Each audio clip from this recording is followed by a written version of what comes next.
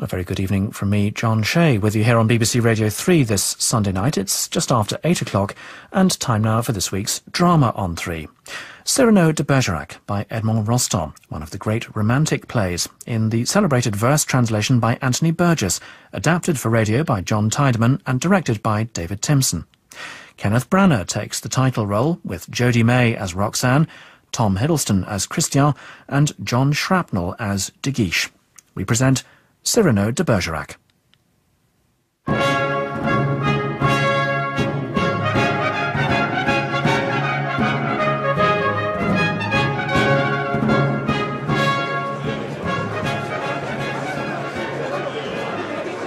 Monsieur de Cuigy, Monsieur de Cuigy. May I present the Baron de Neuvillette, Christian de Cuigy.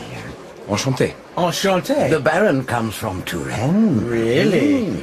Well, yes. A stranger to Paris. I've been here rather less than 3 weeks. I'm joining the Guards. Then we will meet again.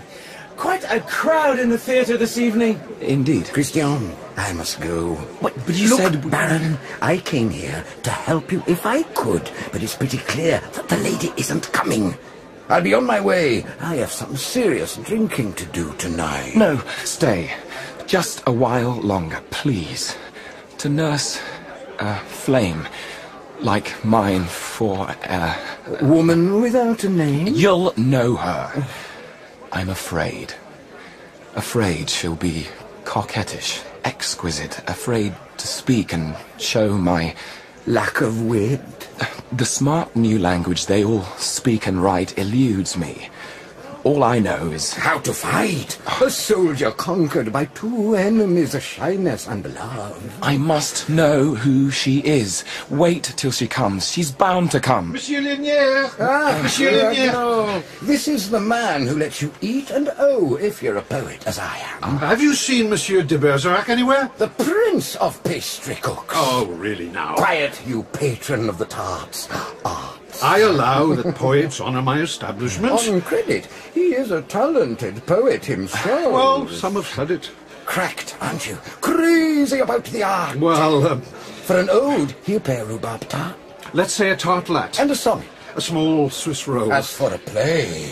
The drama, how my soul seethes. Damp your oven, sir. Gatto and such buy him his theatre tickets. Tell us, how much it cost you to come tonight? 4 fruit flans, 6 cream buns. Where is Cyrano? That man's not much of a theatre goer. Oh, but he's got to be here. Got to be. Montfleury's performing. Cyrano has warned him, surely you know, to quit the stage on pain of his displeasure for a whole month. That is why I'm here. Where is he? This Cyrano, what is he? He's in the Guards. But there's his friend, Le Bret. Huh? Le Bret, come over. What have you to say about this Cyrano business? I'm worried. You have every right to be, Le Bret. But why? Cyrano is a most extraordinary man. Exquisite. One of the world's prodigies. Poet, Fighter. physician, Musician. His appearance, though, isn't that truly bizarre? bizarre, excessive, hyperbolic, droll, with his triple waving plume, his visible soul, 6 slashes in his doublet, and his cloak, which the flashing scabbard hoists up at the back to make it like the tail of a barnyard cock. That is Cyrano de Bergerac. Cocky, insolent, Gascony proud he goes, flaunting that punchinello strawberry nose of his. A nose, gentlemen, that makes one feel like squealing, oh God, no, it can't be real. It must be detachable, I'm prepared to bet, but Cyrano's never been known to detach it yet. He wears it, or it him, and, should anyone laugh, his sword swoops down and lops him clean in half. That blade is one of the blades of Destiny's scissors. But he doesn't seem to be coming. Oh, yes, he is, as sure as my name. He'll be here in a minute or so. I am prepared to bet a poulet Rageuneau. Look at her. How unbearably beautiful. A strawberry mouth in peach flesh. So fresh, so cool. She'd give one cardiac rheumatism. Look, there she is. Oh, so that's the one. Yes. Who? Tell me. Oh, my knees are knocking. Second name, Robin, known as Roxane, though christened Madeleine. Roxane. Roxana, really, you know? Alexander's mistress? Alexander? Wait, he is dead. He's safe. He used to be called the Great. She is delicately reared, bookish. Bookish? Oh, no. Still single, an orphan. Cousin to the Cyrano we were talking about just now. Who's that with her? That's the Comte de Guiche, complete with sash bleu. Totally smitten with her, but irreparably wed to the niece of none other than the Cardinal Richelieu. If he can't marry Roxane, he proposes to hitch her instead to a certain unpleasant Viscount. And there he is, Valvert. The Viscount is complacent. So de Guiche will push in there, if you catch my meaning. She comes of the bourgeoisie, and de Guiche could unleash, if he wished, such concentrated hell as to make her wish she'd never been born.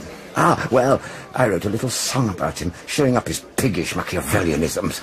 I'll sing it. Let's get it over now, once and forever. Who? This Viscount de Valvert. Idiot. Small stuff like you, he'll eat you in canapes. Stop it. And see, she's looking at you. Oh, heavens, it's true. At me. At me. God, she's looking at me. So, me and my thirst, we'll be the ones to go. No, Cyrano. I can't understand it. No. It's possible he hasn't seen the playbill.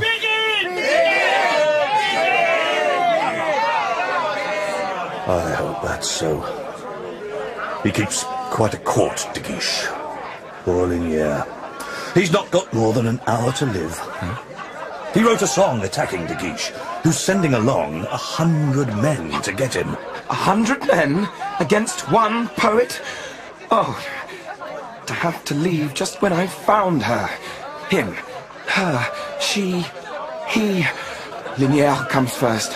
Where the hell will he be?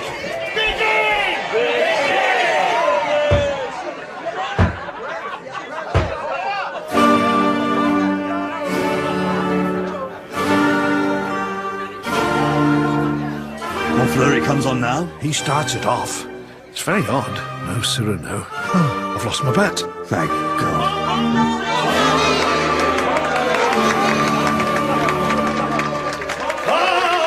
From the court and city. Ah, how good to breathe the incense of the verdant wood, while cool, harmonious breezes seem to say, Fool, I ordered you to stay away.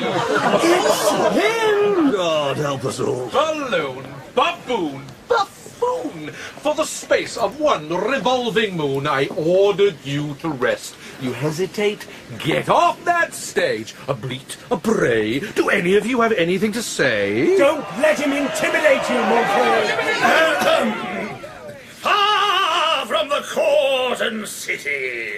Ah, how Good! You see this stick, you clown? I'll plant a wood, splinter by splinter, over your rich terrain. far from this sword and kitty. Yet again, you disobey. Please help me, gentlemen. Carry on acting! Not for 4 more weeks. 1 word more and I lambast his shivering cheeks. All 4 of them. Enough! Stay in your stalls, you vaccine marquises. Your mooing calls my cane to rummage through your folderols. Continue, Montfleury. Discontinue, rather, unless he, unwilling to retire to sty or trough, needs disemboweling and his jowls cut off. Off, you offal! Lug your guts away, you mortadella!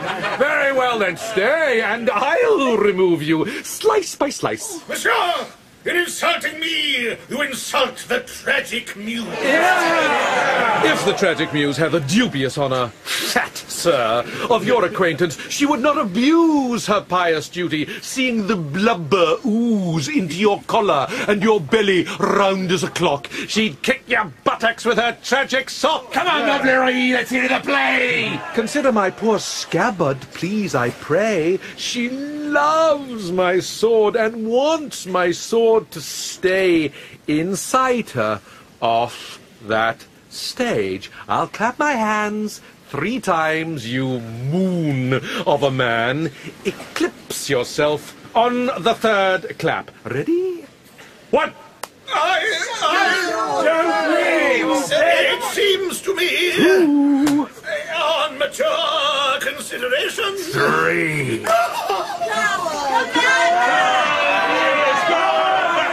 Let him if he dares. Monsieur de Bergerac, this is irregular. I demand a few words from the head of the company! My lords, ladies and gentlemen, one hardly knows what to say.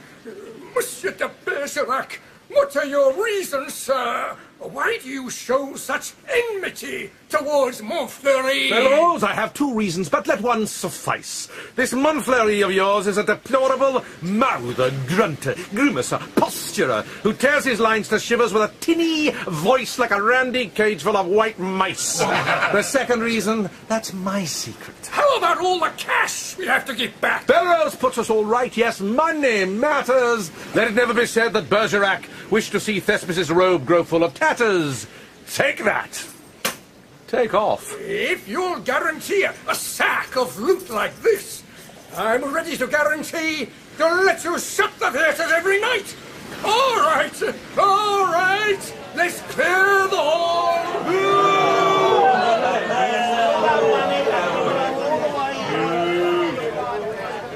You're mad, Cyrano, mad. That very famous actor has His Grace the Duke of Condal as protector. Do you have a patron? No. No patron? No. No patron to protect you with his name? No, for the 3rd time, I'm protected just the same. My sword is my patroness. You'll have to go. You can't stay here in Paris. No? Great God, His Grace... Don't you know how long an arm the Duke possesses? Less long than mine when I've screwed on this steel extension rod. You honestly think you're able to do him harm? It's possible. He's a bit of a bore, that Bergerac. A braggart. Who should it be, you or me? It's in very bad taste, de Guiche. Only a pig of a plebeian would sprout a snout like that. So may we leave it to you, de Valbert? Yes, you can leave it to me. That nose of yours is big, what? Very big. Nothing more?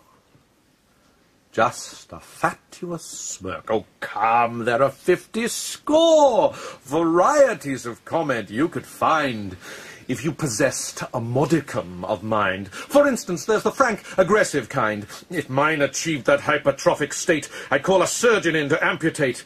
The friendly. It must dip into your cup. You need a nasal crane to hoist it up. The pure descriptive, from its size and shape, I'd say it was a rock, a bluff, a cape. No, a peninsula, a picturesque. The curious, what's that? A writing desk? The gracious, are you fond of birds? How sweet, a Gothic perch to rest their tiny feet. The truculent, you a smoker, I suppose. The fumes must gush out fiercely from that nose. And people think a chimney is on fire. Consider it. It will drag you in the mire, head first, the weight that's concentrated there. Walk carefully. The tender-hearted swear they'll have a miniature umbrella made to keep the rain off or for summer shade. Insolent. Quite a useful gadget, that. You hold it high and then hang up your hat. Emphatic. No fierce wind from near or far, save the Mistral, could give that nose catarrh. Impressed? A sign for a perfumery. Dramatic. When it bleeds, it's the Red Sea. Naive. How much to view the monument? Speculative.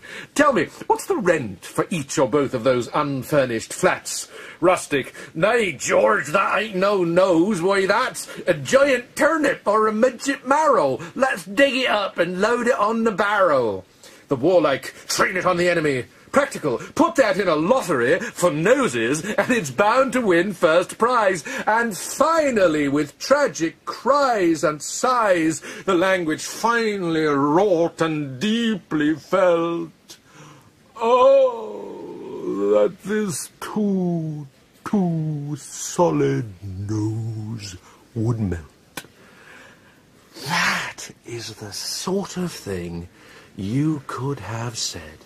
If you, Sir Moron, were a man of letters, or had an ounce of spunk inside your head, but you've no letters, have you, save the 3 required for self-description, S.O.T., you have to leave my worsting to your betters, or better, who can best you, meaning me. But be quite sure, you lesser-feathered tit, even if you possessed the words and wit, I'd never let you get away with it. Come away, Viscount, leave him.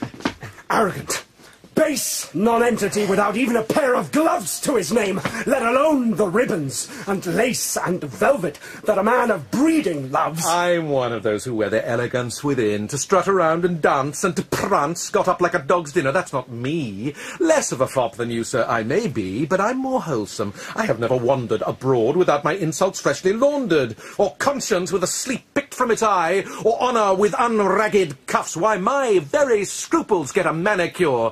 When I walk out, I like to be quite sure I smell of nothing but scrubbed liberty and polished independence. You will see. My soul a ramrod as if corseted, and as for ribbons, all I ever did, brave and adventurous, flutters from my clothes, with spirits high, twirled like mustachios. Among the false and mean I walk about, and as for spurs, I let the truth clash out. Cad, villain, clod, flat-footed bloody fool! And I'm Cyrano Hercule de Bergerac. There!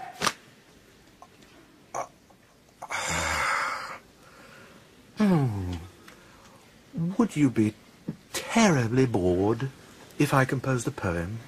Poet, huh? My lord, I'm thoroughly versed in churning verses out, even while rattling ironware about.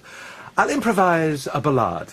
A ballade? Oh, sorry, my lord, to baffle you with hard technical expressions. I'll explain. 3 8-line stanzas, and then 1 quatrain, the envoy. Sir, thus my proposal goes, to fight, and at the same time to compose a ballade of strict classical design, and then to kill you on the final line. Oh, no. No? Ballade of a fencing bout between de Bergerac and a foppish lout. Well, when you've finished your doggerel recital... That was no doggerel, that was the title. Wait, let me choose my rhymes. Ape! That's one. Eel! Thank you, Rageuneau. Ape, rape, grape, shape, feel, meal, deal, seal... I'm ready. I bare my head from crown to nape, and slowly, leisurely reveal the fighting trim beneath my cape. Then finally I strip my steel, a thoroughbred from head to heel.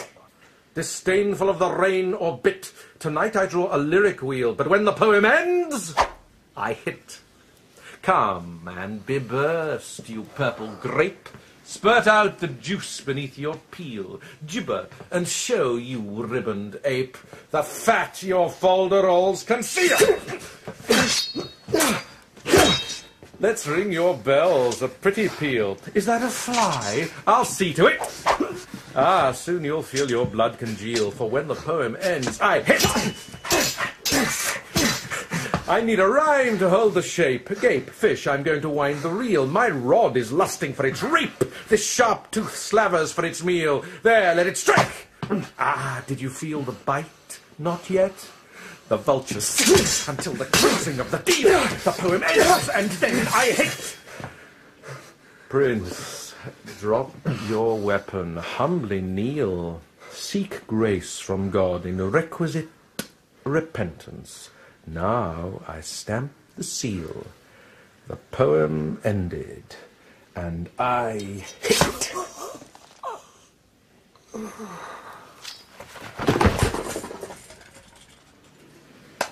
Phenomenal! Quite mad. Heroic! Sir, I should be more than glad if you'd accept the homage, sir, of one who knows style when he sees it. Oh, well done. Bret, that gentleman, who is he? D'Artagnan. Come on, Cyrano. Let's talk. Will you have dinner? Me? No. And why not? No money. I see.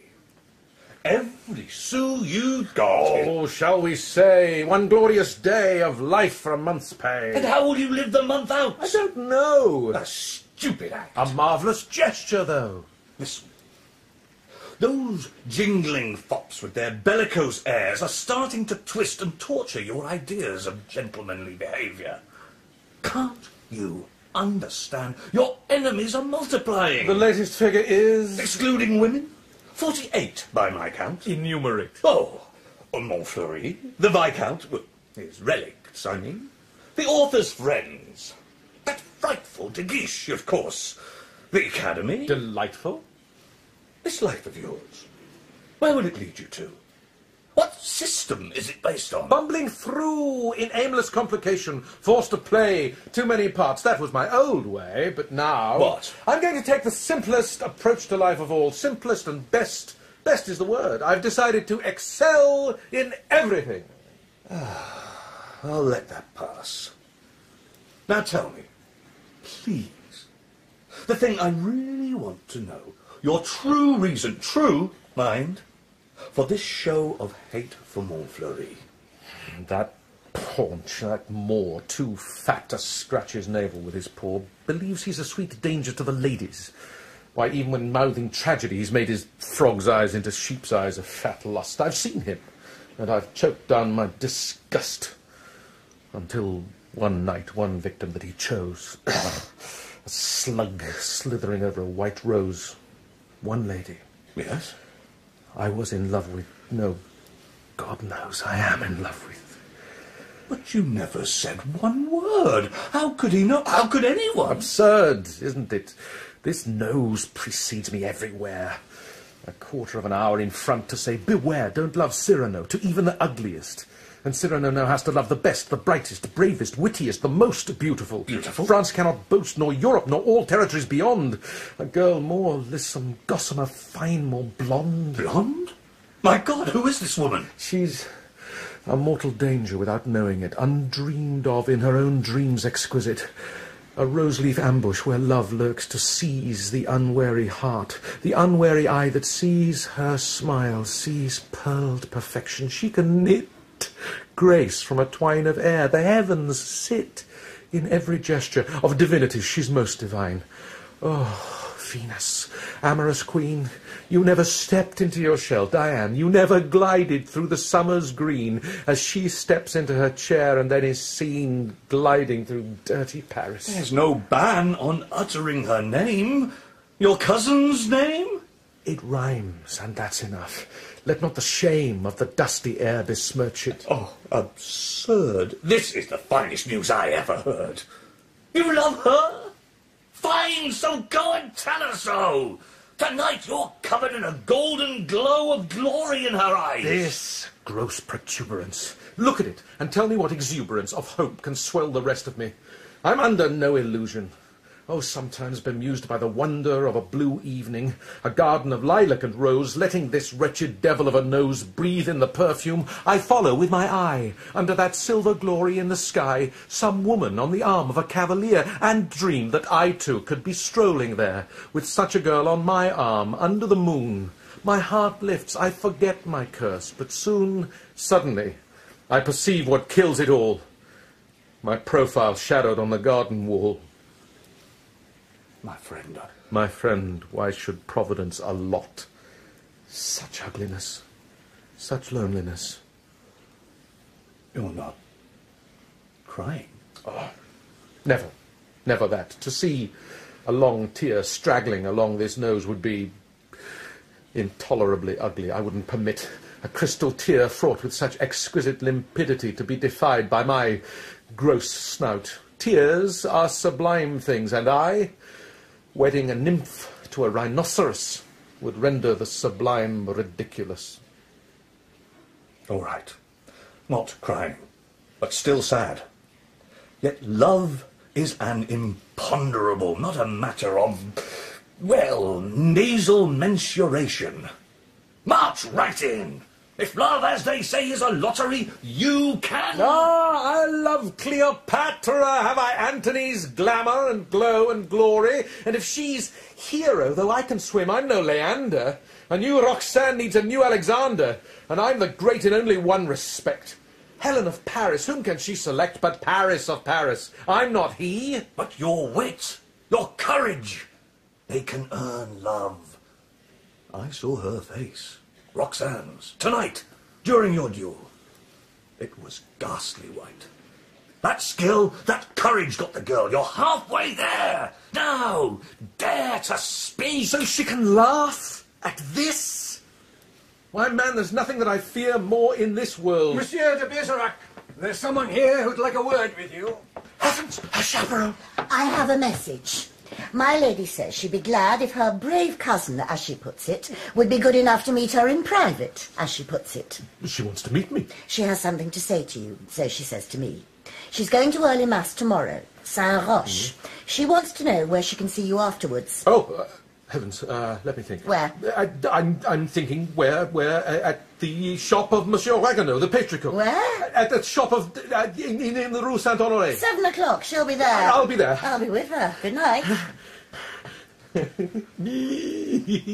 She wants to see me. So, it's goodbye to misery. Whatever she wants, it means that I at least exist for her. So now, an accession of calm. Calm, with 10 hearts beating within, each arm as muscular as 20, my arteries thud with thunder, lightnings jagging through my blood. I need an army meet for my defiance. So take away your dwarfs, bring on your giants, and we're off. Thank God you're here! Cuigy, what the Devil enough, this one. Ligniere! What's the trouble? I got this note. 100 men because of a song I wrote. I then go home here, 100 men going to get me armed, a lot of them, when I go through the port now. It's my way home. Let me stay in your place. 100 men going to get me. 100 men. Tonight you lay your head on your own pillow, Ligniere. But I'll turn down your bed myself. I swear it. Now get off your knees and take that lantern. You, the witnesses of what I intend to do, come too. But please keep a safe distance. You mean you're going to fight 100 men? Certainly. Cuigy, tonight, less than 100 would be far too few. But why protect this man, Ligniere? I expected you, Captain, to raise objections. This drunken sot. This drunken sot, this claret, but this pot of Mountain Dew once did a thing as pretty as ever I saw. It happened here in the city. Mass had just ended. He saw a girl he loved dip in the holy water font. He shoved his whole head in and drank the blessed lot. A lovely thing to do, was it not, sot? But 100 men against one poor poet. Why? Let's go. When I make for the enemy, don't help no matter what the danger. Alone I'll go, save for this triple waving plume, this proud panache. Nobody must presume to aid me in this fight. My fight, my war. One question, why do 50 enemies seek to stick 50 daggers in the back of one poor poet? Answer, it's because they know this poor defenceless rhymer is a friend of Cyrano de Bergerac. To the Porte de Nel! To the Porte de Nel!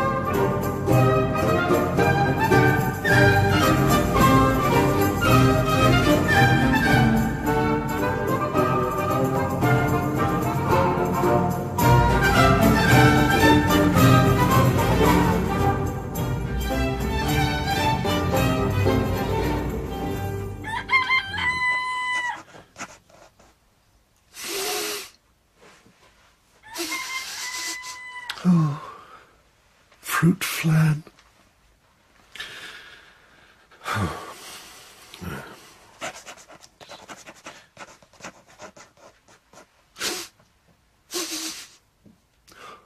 Terrine of beef.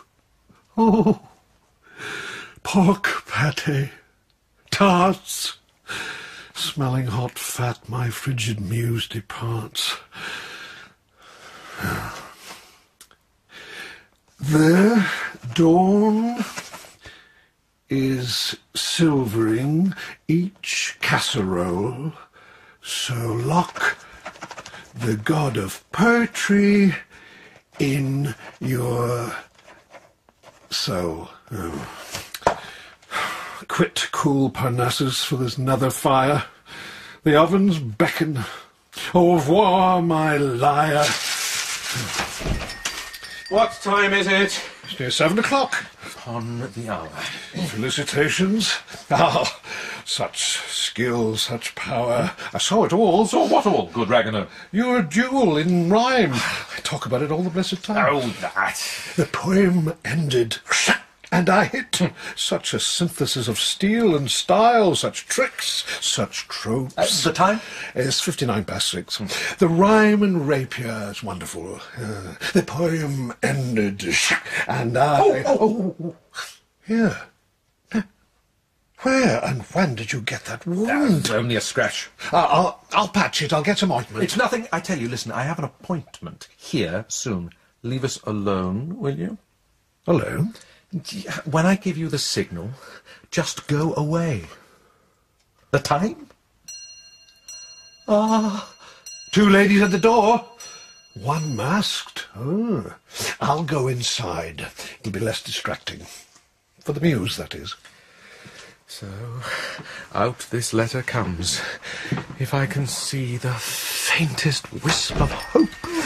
Madame, a quick word. Do if you like, monsieur. Are you, by way of being a gourmand? I can do the gourmandising act until I'm sick. Good. I take a Pindaric ode or two, making the subject matter chocolate eclairs. Do you like cream puffs? So long as there's more cream than puff. This ode looks puffy enough. As for this epic on a lovesick soul, it's deep enough, I think, for a whole jam roll. Go and commune, madame, with the rising sun. Masticate thoroughly. Don't come back till you've done. May that 1 hour of all the hours be blessed when you at last remembered I exist and came to tell me... What? First, I must thank you for last night. That wretch, that fop you punctured, his patron is eaten up with what he calls love. De Guiche? De Guiche proposed that I should marry. A blasphemous disguise for his own... I see. That's one bad chapter closed. I fought not for my nose, but your bright eyes. The other thing is... I don't mention it yet. I must see you first as you were. The almost brother you used to be when we were children together, playing in the park by the lake. How can I forget the summers that you spent at Bergerac? When your swords were bulrushes. And the golden hair of your doll was corn silk. Heavens, how I'm taken back. To when my wish was always your command. Short-skirted Roxane. You used to be Madeleine. Was I pretty? You were never exactly plain. I remember you'd climb a tree and hurt your hand and come running to me, and then I'd play the mother and I'd take your hand and say, "Oh, how on earth did you manage to..." Oh no, how on earth? Let me see that cut, let me see. Oh, even now, at your age... A bit of rather rough play with some of the big boys down by the Porte de Nel. Give me your hand. Yes, Mamma. Playing indeed. Tell me, how many of these big boys were there? Oh, about 100. About 100? 100? Out with your story, come now. Out with yours, if it is a story, if you dare tell it, yet. I do dare. Oh, how easily one conjures the scent of the past. I'm breaching it, and you and I are home again.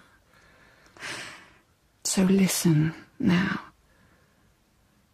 I'm in love with someone. Ah. With someone who doesn't know, doesn't suspect. Ah. Not yet, anyway. Ah. But he will know soon. He loves me too, but so far from a distance, timidly, poor boy, too scared to speak. Ah. Can you say nothing but ah? Ah. Give me back your hand. Oh, how hot it is, feverish. Oh, but I see love trembling on his lip. He's a soldier, and more than that, he's in your regiment. And more than that, even, he's in your company. Oh, and such a man. Oh, intelligent, young, proud, brave. Oh, beautiful. Beautiful? Whatever's the matter? Nothing. Just this fool of a scratch I got from the big boys. Anyway, I love him. All that remains for me to say is that I've only seen him at the theatre. Never met? Never spoken? Only with our eyes. Then how can you know? Oh, you know how it is. People talk in the Place Royale, gossip as they walk under the lime trees. He's in the Guards, you say? His name? Baron Christian de Neuvillette. He's not in the Guards. Oh, yes, he is. As from today, under Captain Carbon de Castel-Jaloux. So soon, so fast, the knife can pierce our hearts. My poor dear child. Monsieur de Bergerac, I've eaten every single one of those tarts. Good. Now read the wrappers, front and back. Front and back. My dear sweet child, consider, you, who love fine words, eloquence, elegance, he may be a fool, a savage. Oh, but his curls are the curls of a Greek god. There's a chance that his brains may be curly too. That can't be true. My woman's instincts tell me otherwise. Those instincts often tell the biggest lies. Suppose he's a boor, a bore, what will you do? Well then, I suppose I shall have to die. And so, you brought me here to tell me this. Perhaps you'd be good enough to tell me why. Yesterday, someone said, oh, it frightens me. Somebody said that all your company are Gascons. Yes, all Gascons. Ah, I see. It's a matter of our fiery Gascon pride to rip up any greenhorn from outside who gets inside. Is that what you heard? I'm scared for him. Not without cause. But you who dared so much last night, that brute, those brutes, everyone is so scared of you. I thought... Your Christian shall not be thrown to the lions. For our friendship's sake, you'll protect him, defend him. You'll make him your friend. There's nothing finer than friendship. Promise. I promise. Oh, don't let anyone fight duels with him. God forbid. Oh, Cyrano, I love you. Tell me everything about last night sometime, won't you? Now, I have to go. Oh, how I love you. Oh, and tell him to write. Yes, yes. Don't forget now. Oh, just think. 100 men against my boy of the bulrush sword. Oh, when there's time, you must tell me. We're friends, aren't we? Yes, yes. Time to write. Oh, you and 100 men! Such courage! Farewell. Farewell. I've done better than that since then. May I come in? Yes. Yes, you love me. What? Captain Carbon. Lebray. We've heard the story, but we want it from you. There are 30 cadets of the Guards all ready to get you drunk in the tavern across the way. Come on! I'd rather not. Cyrano, the whole of Paris is out looking for you. A delirious crowd awaits you, led by the ones you led along last night. I trust you didn't say where they could find me. I did. Oh, no. How about Roxane? Quiet. It seems the Comte de Guiche has found you. I have a message from the Marshal, who wishes to convey his necessarily impartial felicitations on your flamboyant bravery. I respect his judgment, Comte. He was incredulous until the testimony of so many gentlemen convinced him. What's the matter? Quiet, Lebray. You look as though you're suffering. What did she say? No. This incident at the Porte de Nesle is, I hear, one of many. Notorious, glorious. I'm told it's not easy to tell. You're one of these wild Gascons. That is so. Those hairy, head-high heroes. The famous, infamous... Gascony cadets. Cyrano, tell him. Captain Carbon Castel-Jaloux, I obey your order. Go! Such are the Gascony cadets. Captain Castel-Jaloux's their chief. Braggers of brags, layers of bets. They are the Gascony cadets. They're lithe as cats or marmosets, but never cherish the belief they can be stroked like household pets, or fed on what a lapdog gets. They scorn the scented handkerchief. They dance no jigs or minuets. They cook their enemies on brochettes, with blood as their aperitif.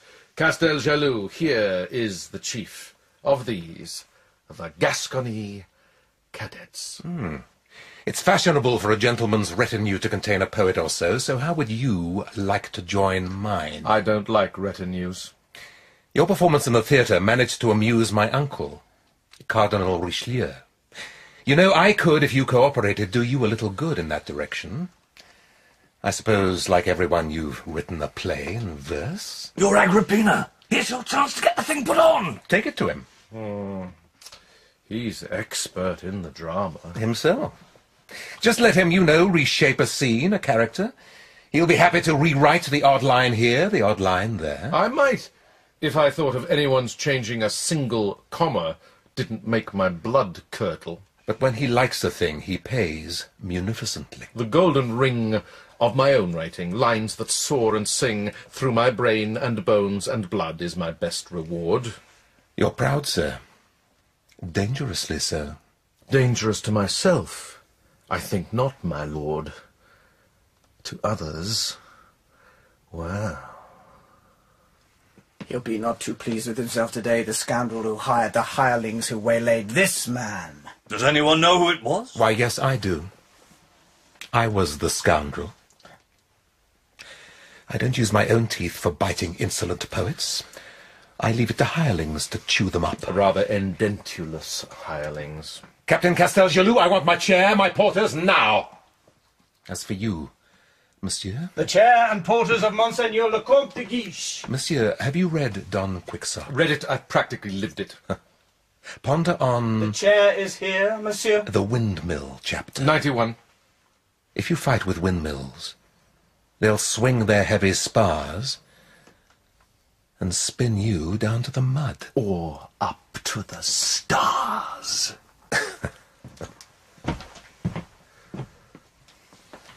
Cyrano, you've done it again. Stop growling. No, to be quite accurate, when a man has achieved an unprecedented ecstasy of excess, you can't say he's done it again. I did it on principle. Excess, you see, is not excessive when it's been conceived on principle. My success is achieved only by excess. Oh, if only you'd stop trying to be the Three Musketeers and Don Christ Quixote rolled up into one. You'd make your way. You'd wing up to the top. Up to the top? What would you have me do? Seek out a powerful protector, pursue a potent patron, cling like a leeching vine to a tree, crawl my way up, fawn, whine for all that sticky candy called success? No, thank you. Be a sycophant and dress in sickly rhymes a prayer to a moneylender. Play the buffoon, desperate to engender a smirk on a refrigerated jowl. No, thank you. Slake my morning mouth with foul lees and leavings. Breakfast off a toad. Wriggle and grovel on the dirty road to advancement and wear the skin of my belly through. Get grimy calluses on my kneecaps. Do a daily dozen to soften up my spine. No, thank you.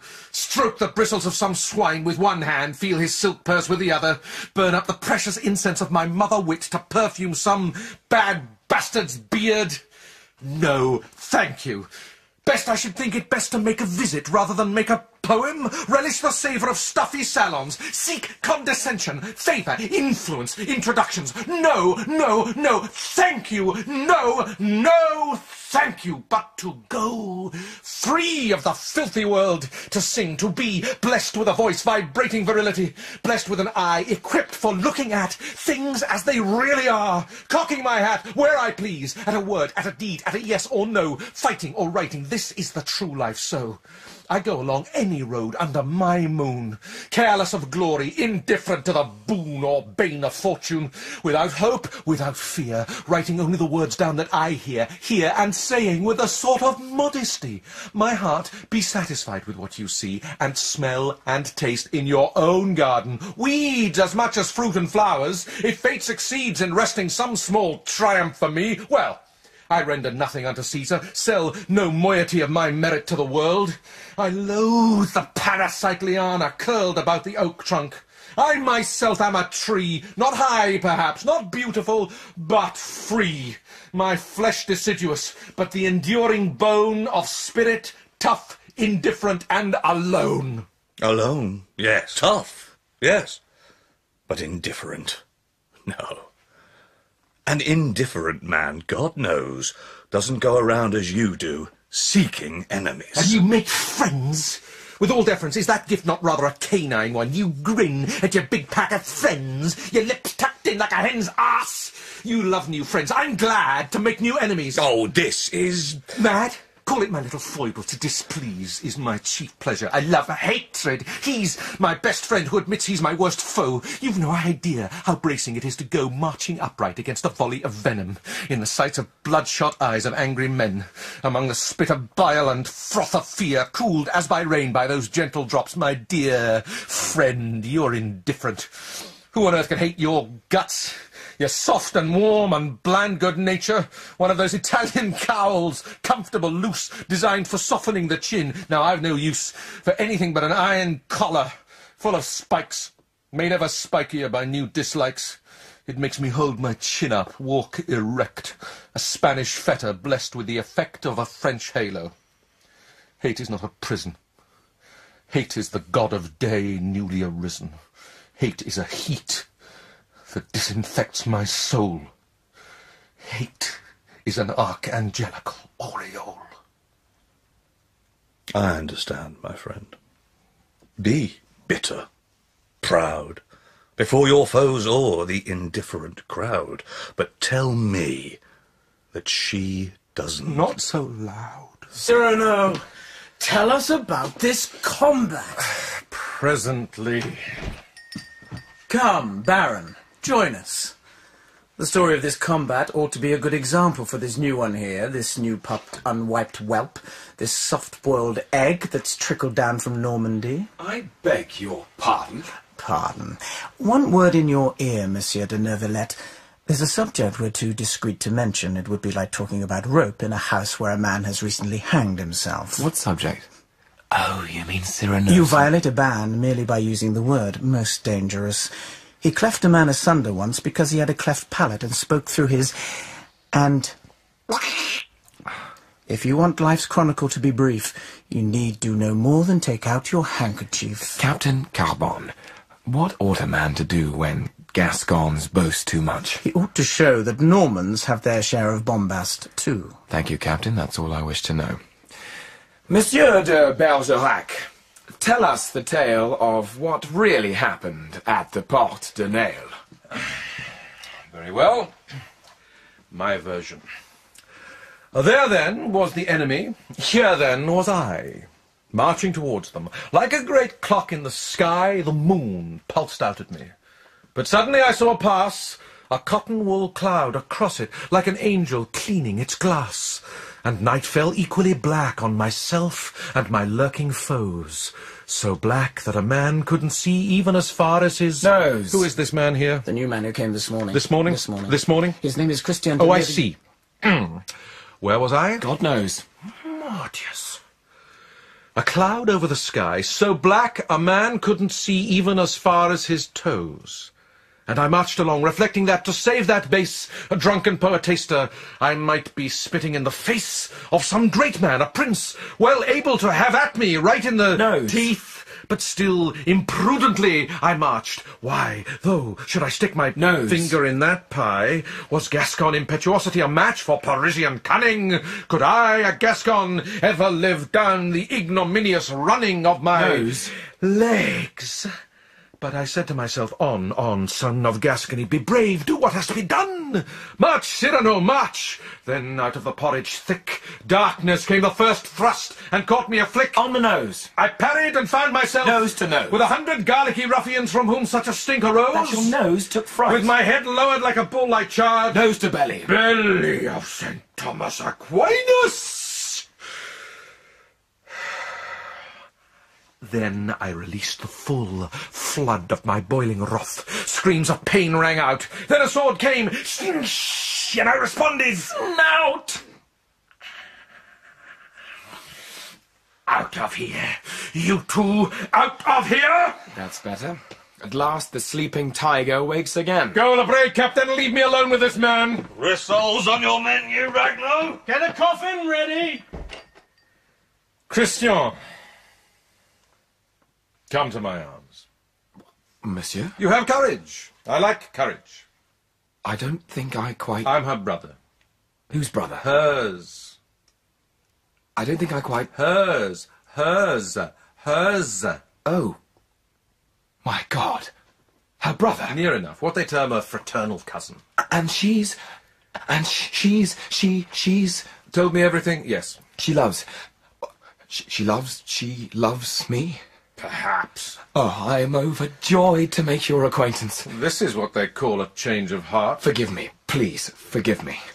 You're a handsome devil, no doubt about that. Oh, if you only knew how much I admire you, sir. How about all those noses? I take them back, every single nostril. Roxane expects a letter from you tonight. Oh, no. What? I ruin everything if I write. How? Because I'm such a damned fool. The way you tackled me was not damned foolish. Oh, I can find the words when mounting an attack, call it military wit, but I don't know how to mount assault. The things to say. I mean, when it comes to a woman, I become paralytic, tongue-tied, speechless, dumb. That's explicit enough. If only I had the words. I have the words, all I lack is looks. You know her. Know her? Know that she's so exquisite, sensitive. One false word, and I blow any illusion she may have sky high. If only I had somebody like you as the interpreter, if I may put it so, of my dumb music. If only I had your wit, your eloquence. Well, why not borrow it? And in return, I'll borrow your good looks. There's promising algebra here. You plus I equal one hero of the storybooks. I don't think I quite... So I don't see why I shouldn't give you words to woo her with. You give me... Call it a lie, if you like, but a lie is a sort of myth, and a myth is a sort of truth. No reason why Roxane should be disillusioned. Let's start a fruitful collaboration. Oh, you frighten me. Well, what scares you is the thought of the time when she and you are alone and you cool down her heart with breath unwarmed by words. Well, have no fear. My words will be with you, glued to your lips. What do you say? I say what I said at first. I don't quite... Understand. Unsure about my motive? Simple. It's pure art. The finest lines of the dramatist are dead without the actor's partnership. One whole is made from our two halves. Your lips... my soul. I think I see. To you, it's not much better than a refined amusement. Still, I'm grateful. Oh, God, we have to start at once. The letter? You mean the letter? Here it is, completed. Except for the address. I don't quite... It will serve an exercise in poetic wit. Poets who have no mistress but their muse often do this. I could serve you up a plateful any time. What you must do is to use, to a solid end, these airy nothings. Here, the more eloquent for being insincere. Provide a dovecot for these harmless doves. Will these words fit her? Like a pair of gloves. But she's a woman. It follows that she loves herself so well. She's ready to believe... this is for her alone. It began with Eve, that delusion of uniqueness. My dear, dear... friend. Your friend.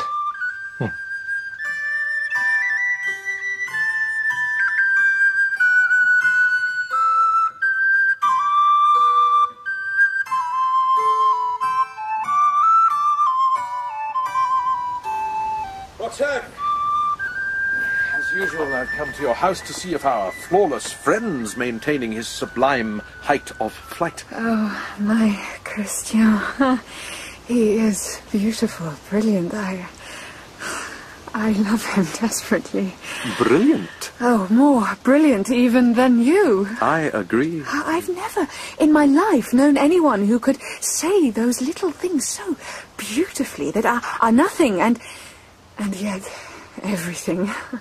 It's true that sometimes his muse expires into a sigh inexplicably, but then she revives and he says such things. Really?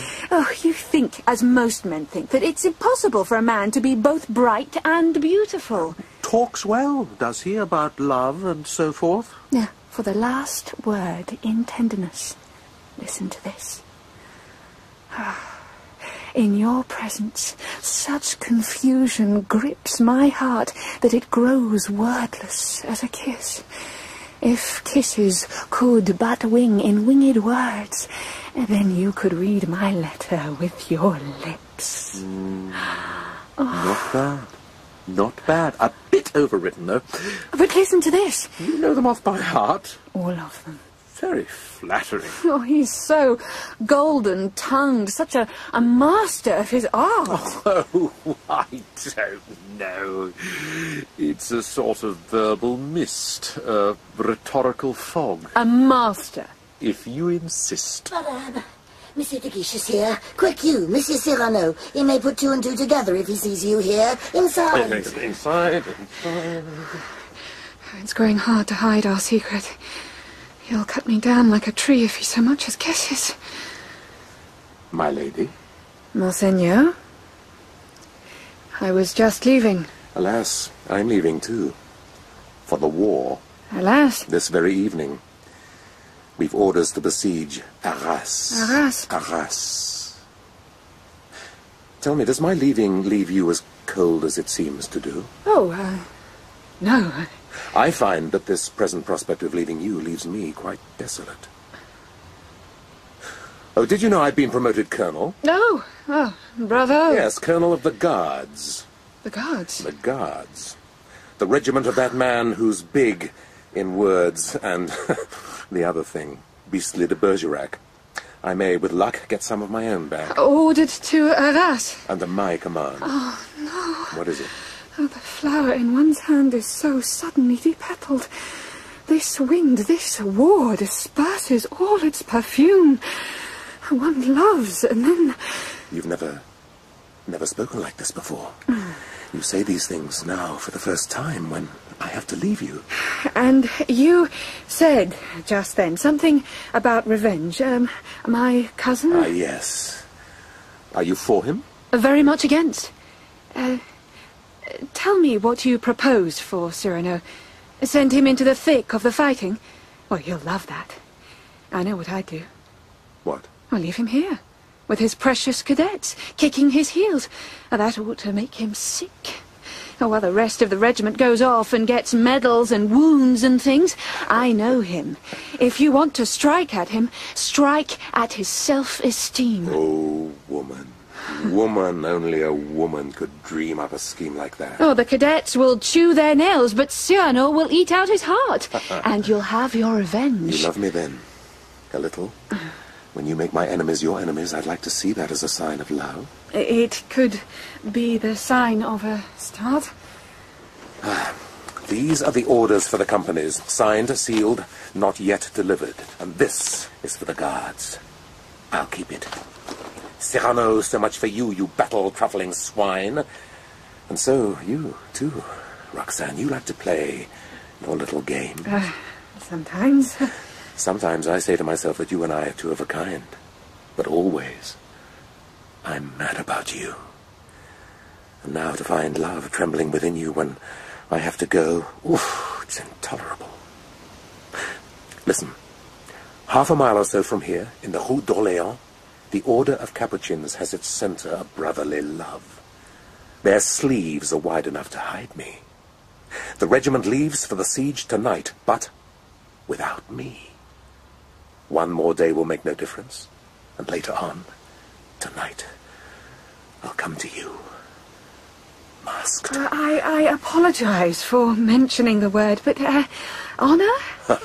Eyes, spies will be watching if anyone should find out. Well, the war, your duty, the good of your family name. A lot of nonsense. I've a more urgent duty, a greater good, to contrive the voluntary surrender of... Say yes. Say it. Now. No. Say it. Whisper it. My duty is to make you do yours. But Bless you for that, but. No. You must go. Go. I must make myself make you go. I must order you to be my hero. So you can love. You can truly love. When I tremble for the safety of a man, I may talk of love. And yet you say I must go. Yes, in the name of love, my dear friend. I go then. This adieu means not an end, but a beginning. Later then. Later, Roxane.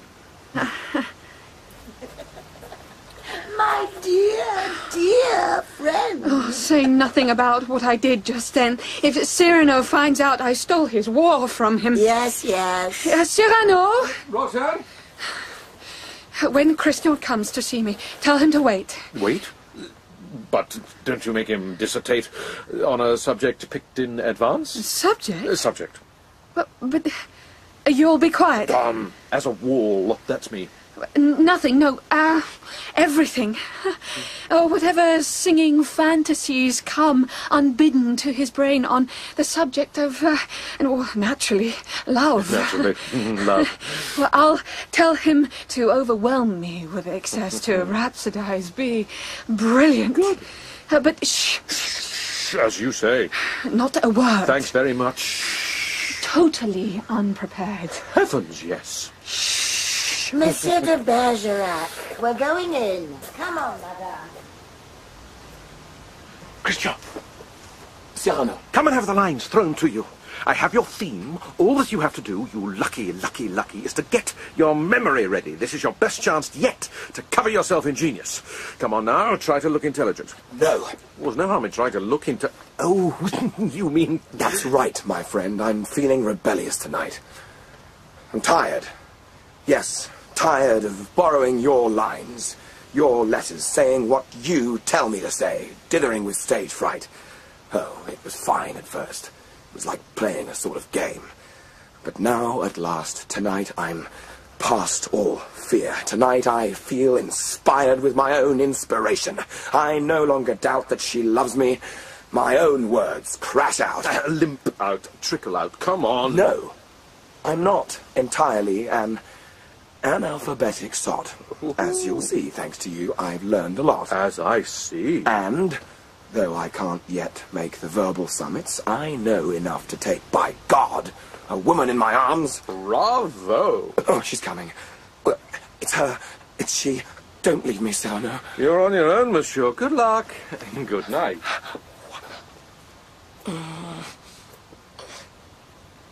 Christian, you came. The air is sweet.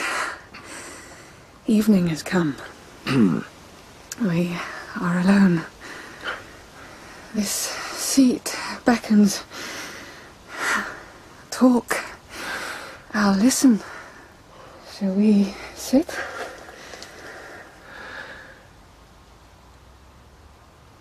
I love you. So, your theme. Embroider it. Weave gorgeous tapestries. Love you. Rhapsodies. I love you.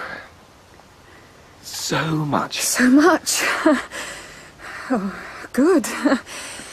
And then? And then? I would be glad if you loved me too. Say that you love me too. You offer skimmed milk when I ask for cream. Tell me how you love me. Very much. Turn your theme into a loving labyrinth. Devote your discourse to the true platonic note. Oh, God, I want to kiss your throat. Really? I love you. Oh, that again. Oh, no, I do not love you. Good. I adore you. Oh, this is too much.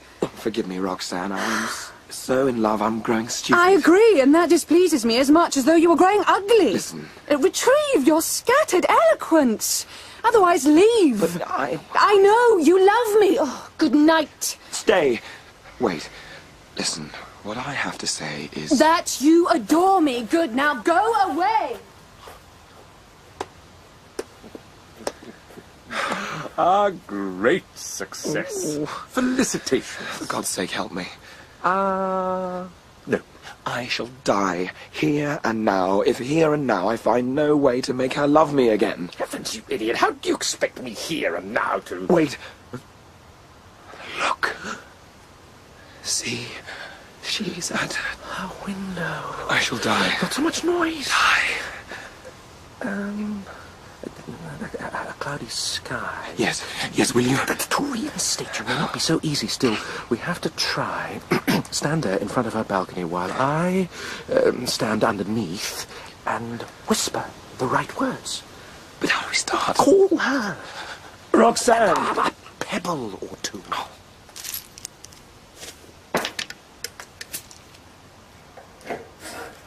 Was somebody calling? Me. I. Who? Christian. So, I have to talk to you. you've nothing to say to me. Oh, please, please. It's clear that you love me no longer. Such heresies. Such heresies. Such unjust slanders. Oh, you divinities, whose name is justice. Witness that I love more than mere words can bear the burden of... Better. Love. That I had thought a quiet child discloses mood so intemperate and wild. She crushes my cradling heart. Better still. But is it not best to break that unruly will and strangle such a monster? Heavens, I've tried to commit that venial infanticide, but the tough atomy I thought to seize and crush turned out an infant Hercules. Good. Very good. His first act was to ride and rend two hissing serpents, doubt and pride. Quite excellent. But since you mentioned doubt, why do your words come so haltingly out? It's as if your fancy suffered from, well, Gout. Quick, this is getting difficult. Tonight you hesitate so strangely. Why?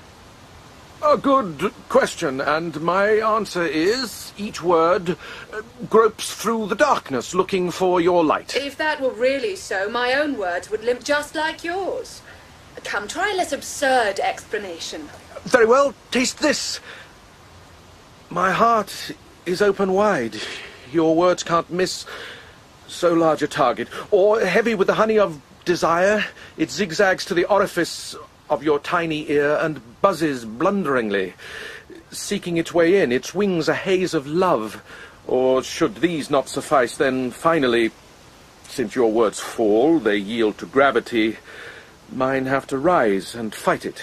Am I so far above you still? So far I fear that one hard word could kill, crushing my heart like a stone. Then I'll come down to you. No! But I want to see you. Stand on that bench there. No! Oh, such a vehement no. What is the matter? To hold in my hand such exquisite joy. I dare not let go this precious chance to speak to you. Unseen. Unseen? A disembodied spirit, clean of the clogs of accident and decay. You see, a cloak of trailing blackness. You to me are a white gown of summer. I am a shadow, and you the quintessence of light. How can you know what it means to roam this transitory meadow, sunlit through the darkness? If ever, oh, if ever I was eloquent. You were very eloquent. But you have never heard till now my true heart truly speaking. This one night, it seems that I address your heart for the first time. The first time? Yes. Your very voice has changed. My heart's true essence is emboldened by this darkness to speak out. It is myself that speaks. Well, where was I? Oh, forgive this confusion, which is to me a heap of rose petals, a fantasy of sleep so new and so delicious. New? To live a moment breathing your sustaining air, freed from the choking asthma of the fear that you might laugh at me. Laugh at you? Why? Because of the unworthiness of a fool, an insufficiency that seeks to clothe itself in a sunset of words. shatter them all, these tokens. Valentine hearts, arrows, the tinselled quivers, stale words, stale honey, sipped in finicking drops from tarnished, gilded cups. What are they worth, compared to the wild urge that shouts, that beckons our bodies to plunge and drown in the wild river? But the soul, the spirit... You mean the petty rhymes, wrung from what petty spirits call the soul? I have made enough of those for you at times when I did not dare to bear myself, as now, to the overwhelming torrent of the night with its panic perfumes. Oh, but poetry, you can't say that of poetry. Poetry, rhyme, a game of words. Ah, love's too stark a force to tolerate such tinklings, such tinkerings. A moment comes, and God help those for whom it never comes, when love of such nobility possesses this shaking frame that even the sweetest word, the ultimate honey, stings like vinegar. If so, what? When the moment comes for both of us, what words will you say? In that most precious instant, I shall take all words that ever were, or weren't, or couldn't be, and in mad armfuls, not bouquets, I'll smother you in them. Oh, God, how I love you. I choke with love. I stumble in madness, tread a fiery region where reason is consumed. I love you beyond the limits that love sets himself. I love.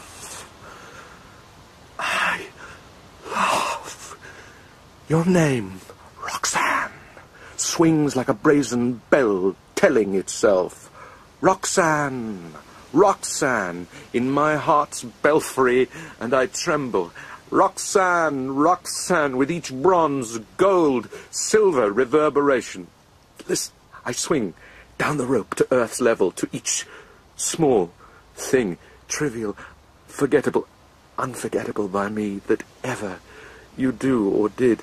A year ago, the 12th of May, it was, at noon striking, you left your house with your hair dressed a different way, the former way not being to your liking. And you know how, when you've been looking at the sun, you see red suns everywhere embossed on everything, so that solar flood of your hair blinded me and bequeathed an after-image of heavenly goldness touching everything with a royal touch.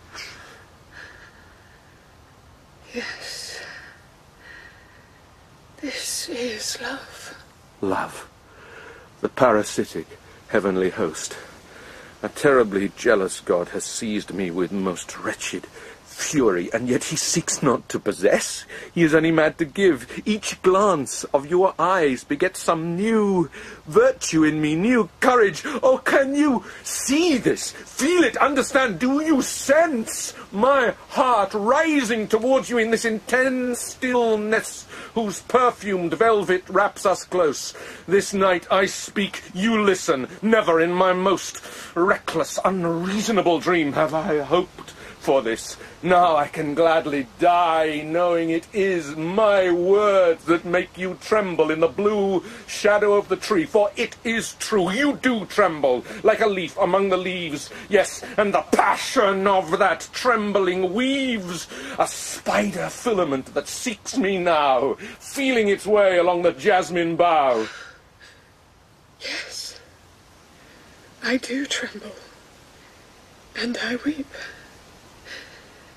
And I am yours. I love.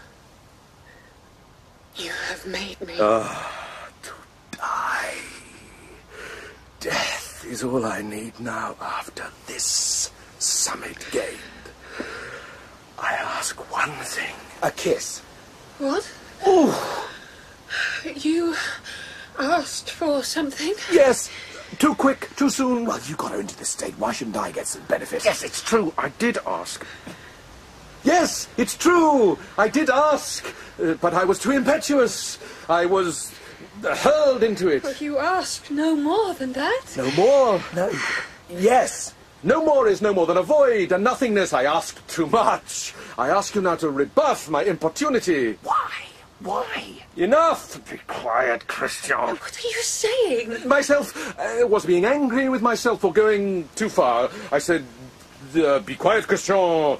That was rude, I suppose. Somebody's coming. Ah, I see who it is, a priest. Diogenes, back from the dead, looking for honesty? No, sir. The name is Madame Robin. Oh, here's a damn nuisance. You seem to be on the wrong track. Go straight on and to the right. Thank you, my friend. I pray for you. May grace and fortune attend your holy cuculus. Eh? Cuculus. Your hood. I see. Get that kiss for me. No. That kiss for me. No. Sooner or later. Sooner or later, true. It has to be that labial conjunction. A historical necessity, since she is beautiful and all unworthy. You glow in the perfume of the unearned unction made up of youth and strength and comeliness. But I must be the agent of her, yes. Has he gone? Are you there? Yes. We were speaking of... Yes. The word is sweet enough, and yet your lips are shy of saying it. If the word burns, then what is your presage of the thing itself? Fear should consume you, yet, after all, you've glided insensibly from mockery to a smile, from a smile to a sigh, from a sigh to a tear. Now slide from a tear to a kiss. It's but a heartbeat's distance from that to this. Oh, do be quiet. Come.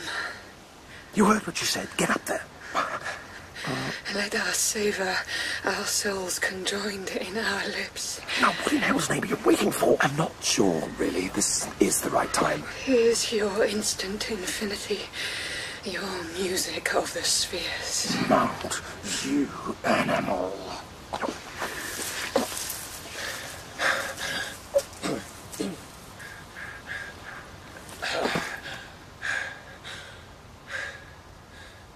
Roxane. It appears he's at his banquet. The banquet I prepared, only to end as its Lazarus. Still I'm spared. One crumb, I suppose, one wishbone, and this is the knowledge that it's my words that she kisses, and not his lips. So, let's be cheerful, then. Oh, damn, someone's coming. It's that Capuchin again. Hello there! Who is it? Cyrano. Is Christian up there by any chance? Cyrano?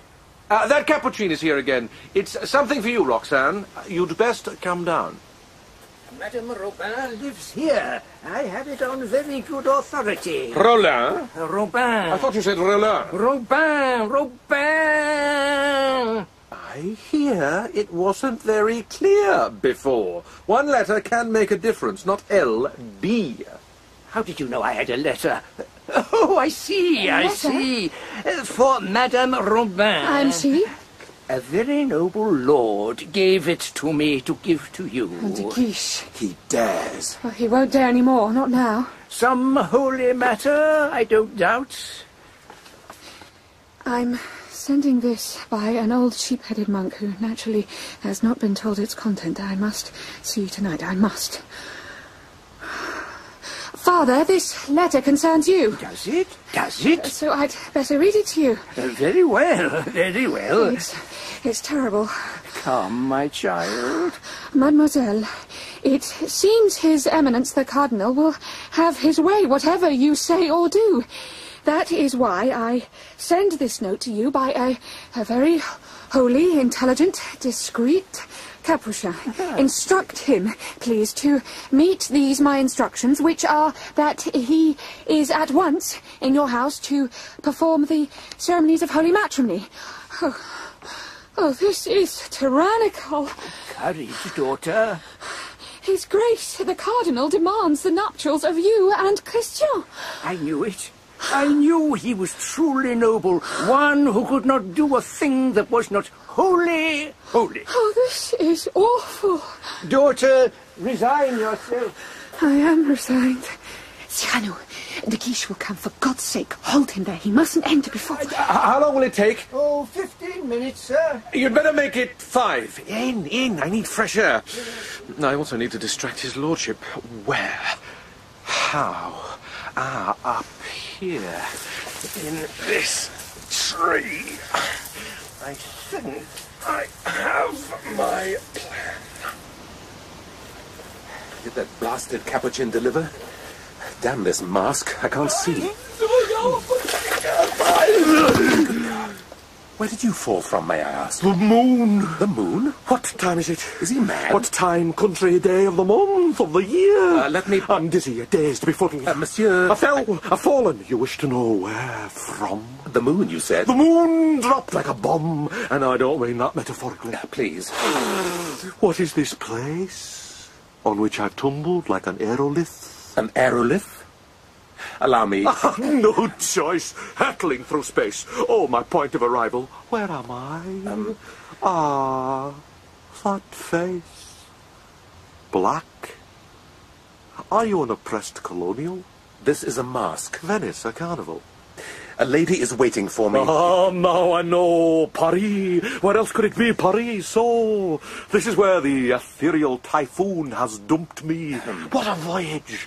Dust of the moon. Asteroid fragments cling like sleep to my eyes. Planet fur on my spurs. Blonde comet hairs on my coat. Allow me... Can you see the great bear's tooth mark in my calf? This bump on my thighs from the hurled water pot of Aquarius. You've no idea of the zodiacal fuss I initiated. I fell into one of the dishes of Libra's scales, and look, scales from the fishes, hard to scrape off. Grab my nose with your fingers, give it a squeeze, and it will spurt out pure milk. Please. From the Milky Way! I broke a string as I glissaded over the lyre. Ah, you can be sure. There's a book in this, a perilous record of risks. I shall use these stars on my cloak as asterisks. What I want now... is to know how I got up there. My special invention, yes? Mad. I've invented 6 techniques whereby to violate that blue virginity up there. 6? 6, let me specify. I strip myself as nude as a candle, place around that nudity a carapace covered with crystal vials of morning dew. The sun sucks up the dew and sucks me too. So, that's one. Another one. I escape from Earth in a ship of icosahedral shape, stuck with 10 burning mirrors. They rarefy the air. The rare air lifts me, and I fly. 2. Or I mount a machine forged in the figure of a grasshopper, activated by a trigger that sets off successive charges of saltpeter. I jerk off into space. What could be neater? Sweeter. 3. Smoke always tends to soar. I fill a globe with smoke. And that makes 4. This next may seem fantastic. Bright Apollo, who rules the sun, he likes to suck and swallow the marrow of the oxen of the sun. I smear myself with that, and swish, it's done. Finally, monsieur, I sit or stand upon an iron plate, and in my hand I clutch a magnet. This I throw, and throw. The iron lurches after, as you know. I can do that indefinitely. 6. Which did you choose of these ingenious tricks to make your recent voyage into heaven? Not that I believe you. Number 7. And what's the 7th way? You're going to see... What? Well, can't you guess what's happening to me? No. It's nearly time, sir, for high tide. The moon is calling. I must stand beside the ocean, having wallowed in it first. My hair is dripping wet. The lunar thirst pulls at it. Then the rest of me I soar, free as an angel, as I did before, tumbling to earth a quarter of an hour ago. The time, my lord, is up, and so... And so... Our marriage has been celebrated. What? Am I drunk or something? That voice, it's not... That nose! It is! At your service, Cyrano. You! He... Clever, mademoiselle. Baroness. You, monsieur, you did that well. You could have charmed a saint poised on the sill of heaven. You ought to write that book. I will. My lord, the knot is tied, you bade me tie. As I can see, you, Baroness, bid goodbye to your paint-fresh husband. Bid why? Your regiment leaves tonight, sir. Be so good as to report at once. You mean for the war? That's what regiments usually leave for, my lady. But you... Surely I understood the cadets were not going. They are and always were. Here is the order, Baron. Pray deliver it, sir. Oh, Christian. The wedding night is still a good way off. That thought disturbs me less than it should. Your lips again. Come on, enough, let's go. Oh, you don't know how difficult it is. I know. We're marching. Marching to the war! Take care of him, Cyrano. Keep him out of danger. All right, I'll try, but I can't really promise. Be sure he keeps warm and dry. As far as is soldierly possible. Keep him away from other women. Not even the odd little chat? No, and make him write to me every day. Every day, madame. I can certainly promise you that. Forward! March!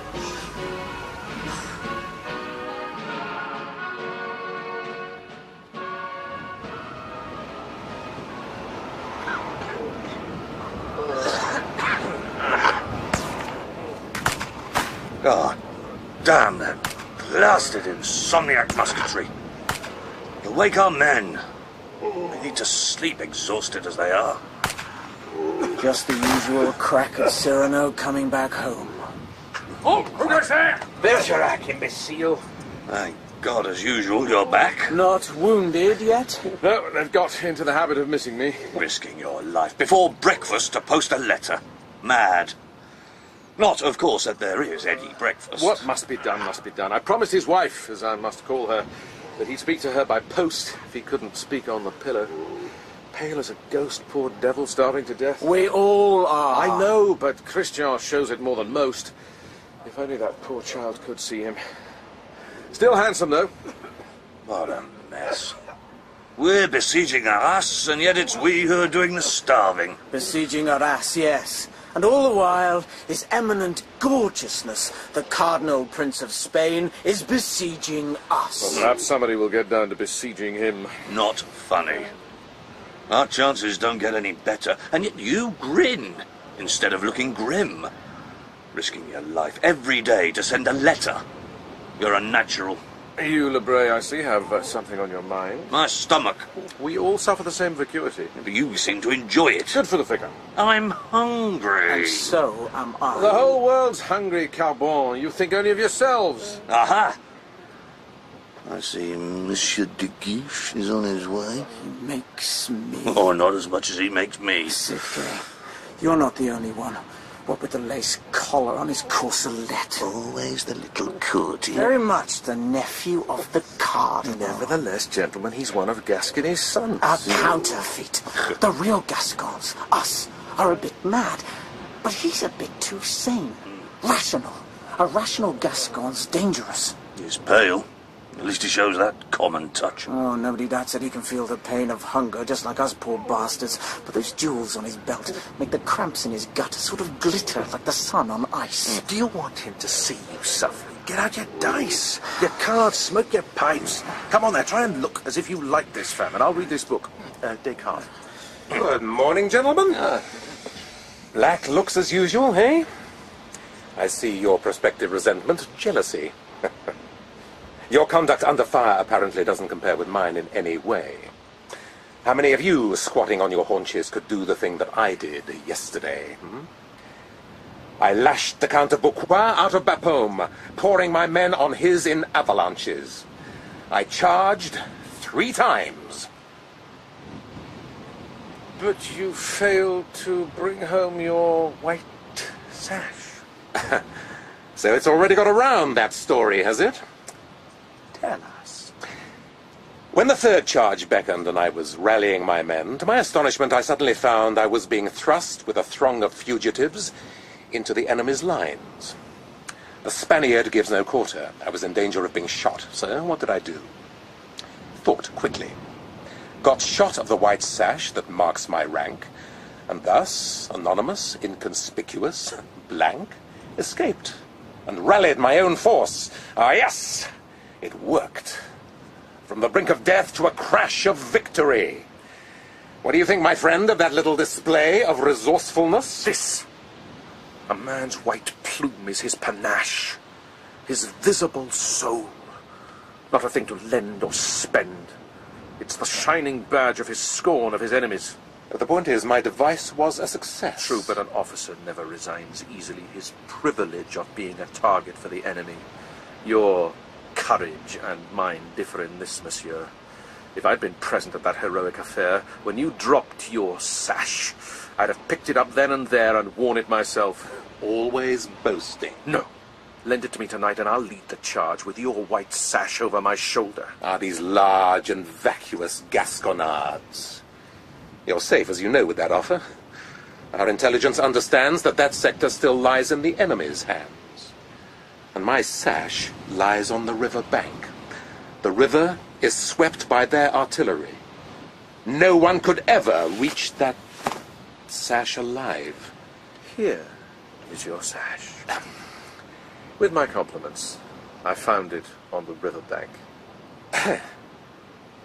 Thank you. This bit of white will do very well to make a signal. A signal that, to tell the truth, I was hesitant about making. But now, gentlemen, no more hesitance. But look, there's a man there running away. And taking my signal with him. My pet Spanish spy. Spy? Yes. He tells his masters what I pay him to tell them. A traitor. I suppose so, but a very useful traitor. Now, what was it we were talking about? Ah, yes. You may as well know our Marshal's plan. You might find it interesting. Last night we saw an opportunity, with reasonable luck, of revictualling the army. In silence, covered by a good black night, the Marshal marched to Doullens, where our supplies are. There's a very fair chance that he will reach them. But to be sure of getting back in safety, he's taken an exceptionally large force with him. A good half of our army is absent from the camp. Thank God the enemy don't know that. Oh, but they do. They do. They're going to attack us.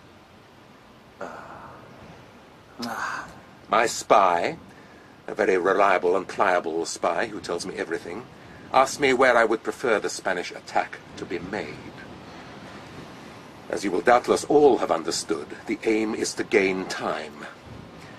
We're not sure when the Marshal will return. And to gain this time? Gentlemen, you will all be so very good as to lay down your lives.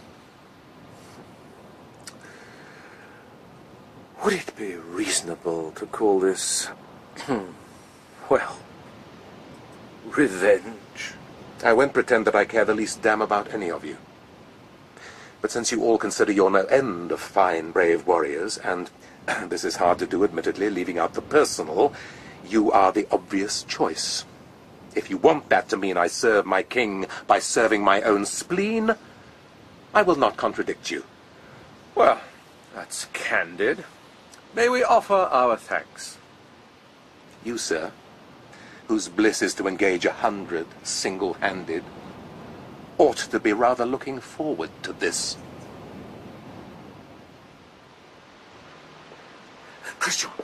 Roxane. I know. I should like to say goodbye to her, to put my whole heart... In a letter, I thought of that. Well, let me see it. You really want to? Why not? I am supposed to have written it. What? Yes? This spot. This little circle. To me, it looks very much like a tear. Oh, well, you know how it is. When a poet writes a poem, he is frequently moved by his own fiction. I admit, I've written a moving letter. I tried not to be moved, but I was moved. Just a bit. You mean to say you cried? Yes, I cried. And why not? Dropping a tear or two. This is in the best heroic tradition. Ajax cried, Ulysses. Hector, to die, I suppose, is little enough, even to die in the hot morning of youth. But never again to see the one we love. Huh? That's horrible. And the horrible bare truth is that I never... We never... And you... Gentlemen, look at that! What is it? A coach and horses! What? Here in the camp? The coachman's making signs. He's shouting something. On His Majesty's service. Impossible! No! His Majesty's service! What? The king? Hats off! A royal reception! Drums at the ready! Begin! Lower the step! Open the door! Good morning. You! The king's service? The one and only king. Love. Oh, God in heaven. You? Here? But why? The siege of yours has lasted far too long. I daren't look at her. You can't stay here! Why not? What a journey it's been. A patrol very rudely shot at my coach. It looks, doesn't it, as though it's been magicked out of a pumpkin, you know, Cinderella. Good morning again. Why so sad, all of you? You know, it's quite away from us.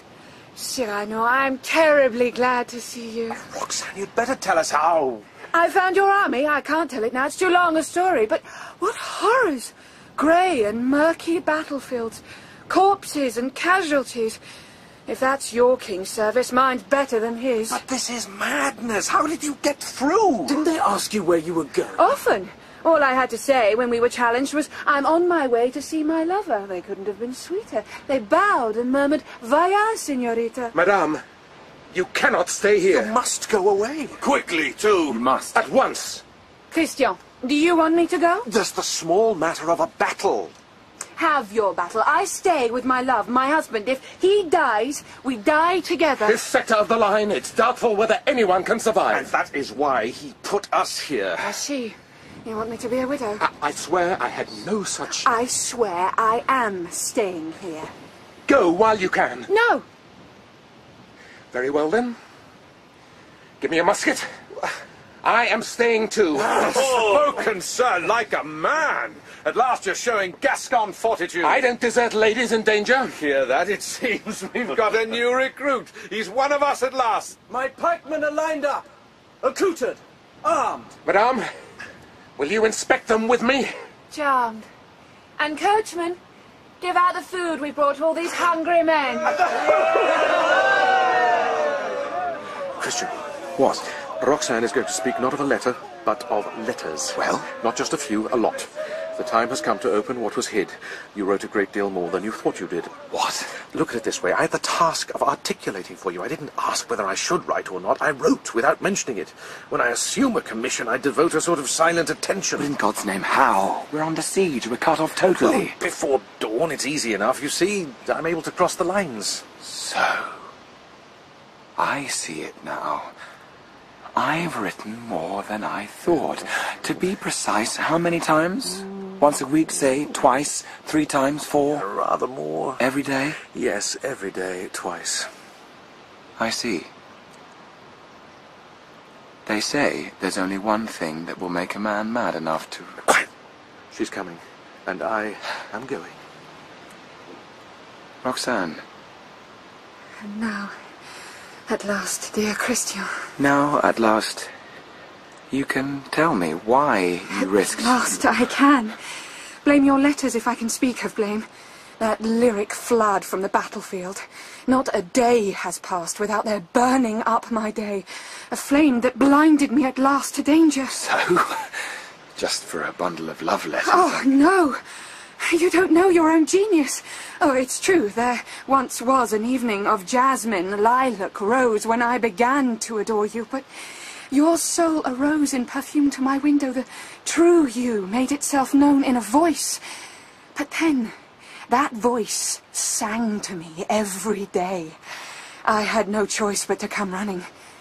I read your letters, reread them, saddened by my unworthiness, but gladdened by the knowledge that you, like Jupiter, had descended to me. A hapless Semele, your words all golden petals, the flower that shed them, your soul, a soul afire with sincerity. The sincerity... that came across then. Oh, my cross is the cross of my stupidity. My soul sinks to its knees, from which I know your love will raise me. But the heart that lies crushed by love's burden cannot be raised. It cries, forgive me, dearest. Let me veil my eyes in anguish. Tell me how I can atone for the sin that lies upon me like a stone. The insult of loving you for your beauty alone. Oh, heavens. Later, I learned, just as a bird learns how to soar, to feel my spirit stirred by the totality of you. Flesh and soul, loving the two together. But the goal of true love should be elsewhere. What do you love now? You! The essential you. The true, free being hidden by the casual dress of flesh I loved you for at first. I didn't like this one bit. What I loved before was a mere bauble. Now I love a soul. I'd rather be loved as people usually are, with a bit of body as well. Here, then, the crux. Henceforth, I shall find distraction in your looks. Your beauty is a barrier to you. If you were ugly, twisted, all askew, dwarfish, deformed, I know I should be able to love you more. The greater good needs not the lesser good. It was good enough before. Tear off your beauty with a rough, rude hand. Learn an unwonted ugliness and see how my love shines. Ugly. Oh, yes, I swear it. Ugly. Leave me. Leave you? Just for a moment, I've some thinking to do. And you must warm my friends with a smile before they... Dear Christian, dear. Dear Christian. And so I know where I stand. You heard Cyrano? Yes, I heard it all. She doesn't love me anymore. Stop that, Christian. It's you. She loves my soul. You are my soul. Too true. And you love her? I? I know. That, too, is true. Madly. More. Tell her. No. Why not? Look at me. Oh, yes, ugly. Ugliness is what she wants. She wants me to be ugly. Yes, I heard. Can you blame me if I bless the thought? But you mustn't believe it. You must not believe she wishes you to... Let her choose. Tell her everything. Not this cross, this gallows. Cyrano, look at me. I'm a non-entity cursed with a pretty face. Must I destroy your happiness for that? And this mere trickery of words I have because of that? Go back with her. Love her. You deserve it. Joy. You deserve it. God, I'm on the rack with being my own rival. I want to be loved for what I am, comely and dumb, or else not loved at all. Can't you see? Clever as you are, that basic simplicity. As for our marriage, that was a fraud. Clandestine, unrecorded, and, dear Lord, unconsummated.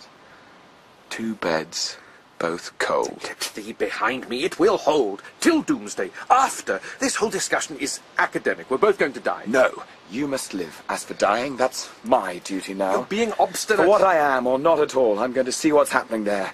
Talk to her. Let her choose. I know what her choice will be. And you... I suppose I can hope. Roxane! Oh, no! What is it? Cyrano has something to say. Important. I must get in line. Important? Oh, he's gone. I seem to have said something to upset him. I know what you said. Did you mean what you said? Don't be afraid of saying it to me.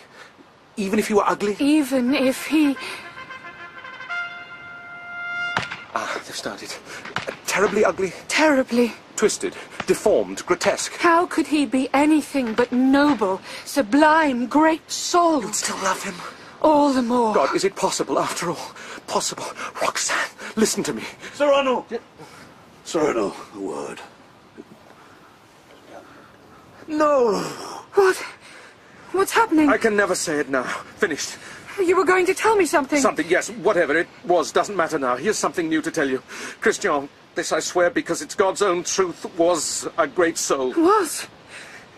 You say was? It's over! Lay him gently down.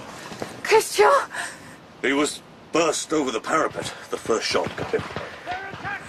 Christian! Christian, hear me. I told her everything. It's you she loves. Roxane.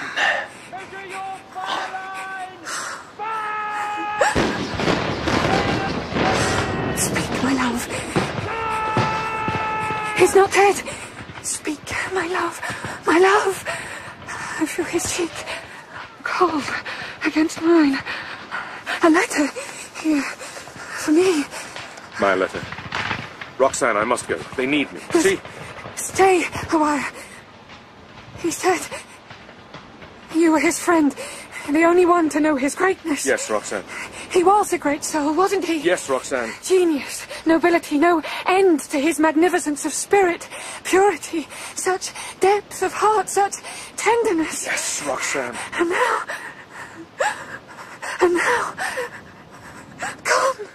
And I must die today, knowing that she, unknowing, weeps for him, but mourns for me. The signal! Reinforcements coming! Hang on! On this letter, his blood, his tears, his brave blood, his tender tears. De Guiche, get her away! Yes, Cyrano. I'm going to lead the charge. You've proved your valor, Monsieur de Guiche. Now, do what you have to do. Get her away. I'll get her away. If you can hang on here a while, we'll win. Come, Roxane. Come. With me.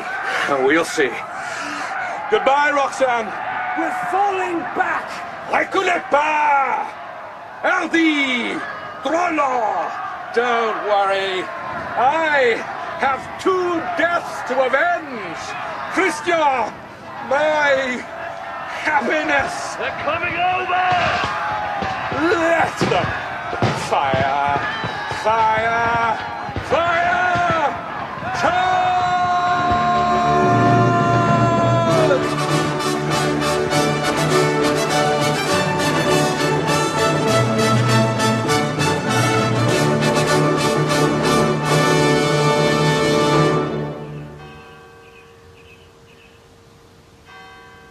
Sister Claire admired her new coif in the mirror.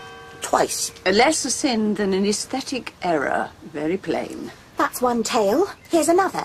Sister Mart is a thief, Reverend Mother. She stole a plum from the plum pie when the cook had her back turned. It was a very small plum. My look in the mirror was a very small look. 2 looks. Monsieur de Bergerac's due to come this evening. It will grieve him to hear of your sins. Please don't do that. You know he'll make fun of us. He'll say that nuns are greedy. Frivolous. Also good. However sternly he begins, he always ends by saying nuns are good. Good. Must be 10 or a dozen years since he started his Saturday visits. More. He's been visiting us ever since his cousin came here to live. 15 years since that sore, sad loss of hers. She brought her widow's weeds, as he puts it, to offset our virgin lilies. He's very poetical. A black dove, he once said, among grounded seagulls. His skill is all in worldly things. Was he ever in love, I wonder? Such a gentleman, yet he leads a very aggressive life. Once he said to me that there's a kind of panache in virgin vows. What did he mean? The white plume of celibacy. He made a rhyme about it. He was always witty. He's the only one who can make her smile. Very droll. He likes our cake, too. It's such a pity. He's not a good Catholic. We'll convert him in time. No, I forbid you to meddle with his soul. He may stop coming here. But how about God?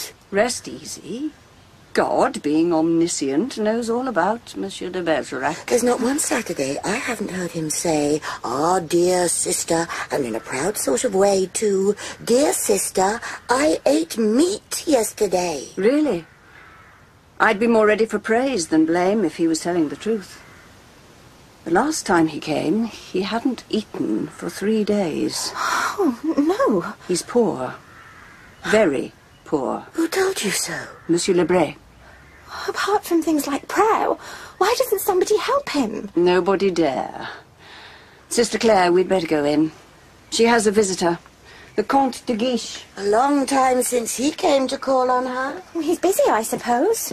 The court, the camp, the world. A long time, Roxane. Too long. God knows how you can bring yourself to cheat men's eyes of all that golden beauty. You propose to stay here forever in mourning? Forever. Ever faithful? Faithful? My future lies among the faithful. Have you forgiven me? I'm here. That has to mean I have forgiven you. Christian, was he really so... If you knew him. I didn't know him. I didn't particularly want to know him.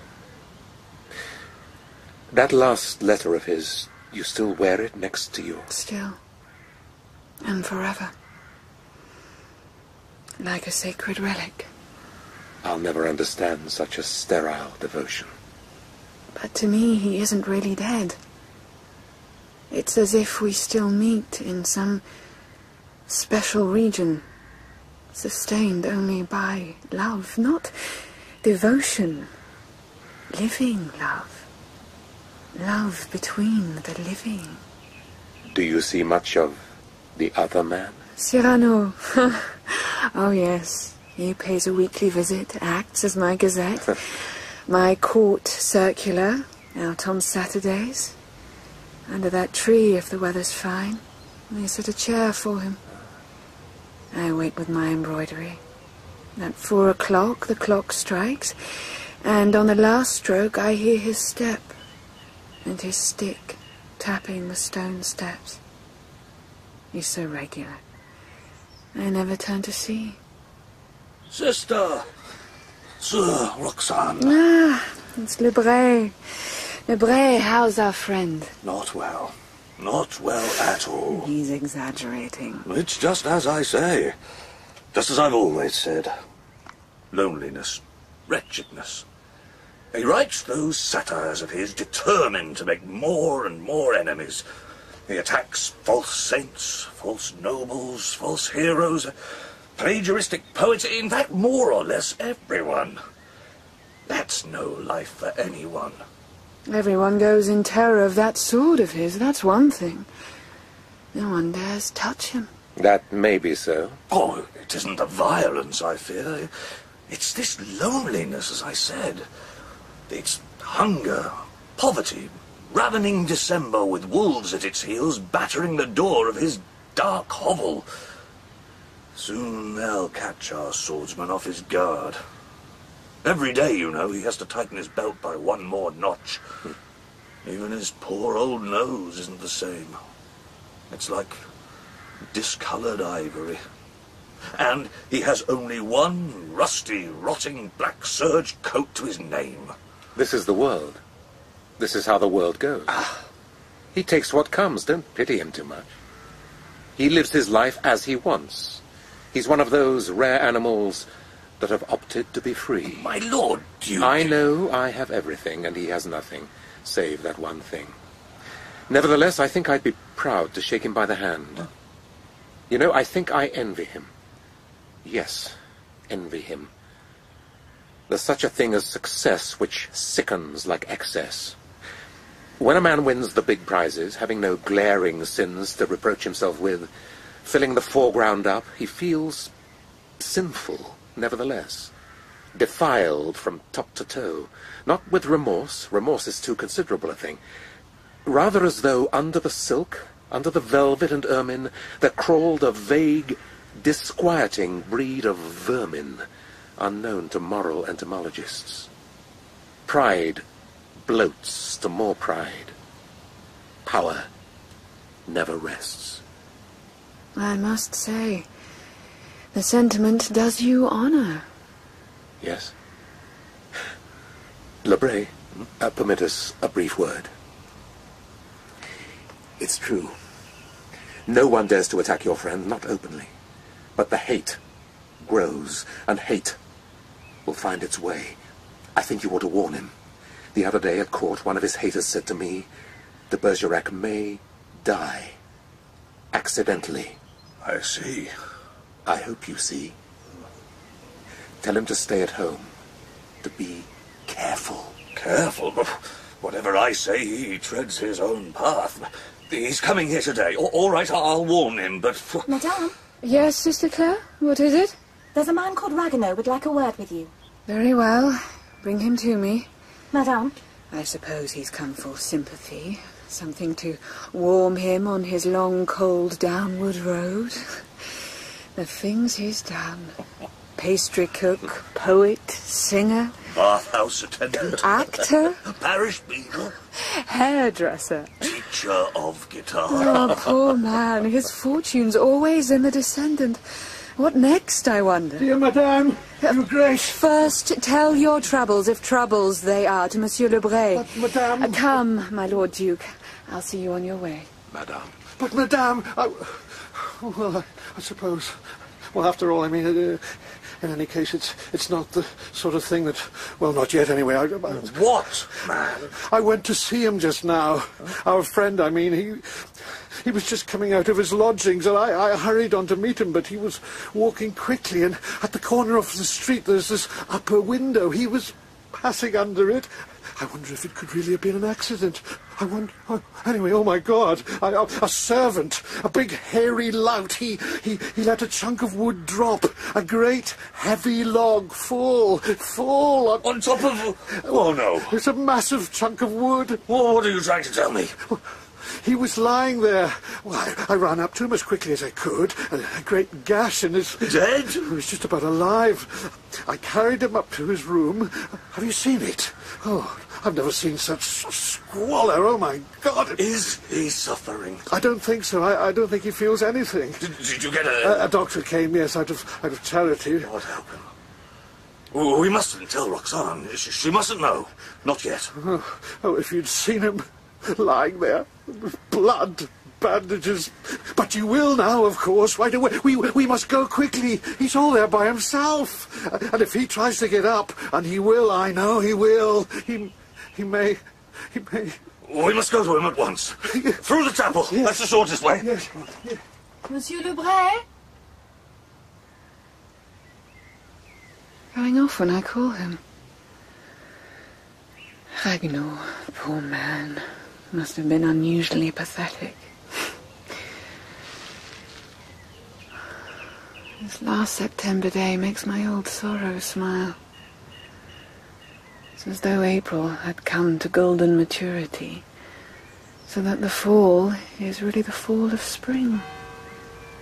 Gentle end, mirror of a gentle beginning. So, the last stroke, the hour.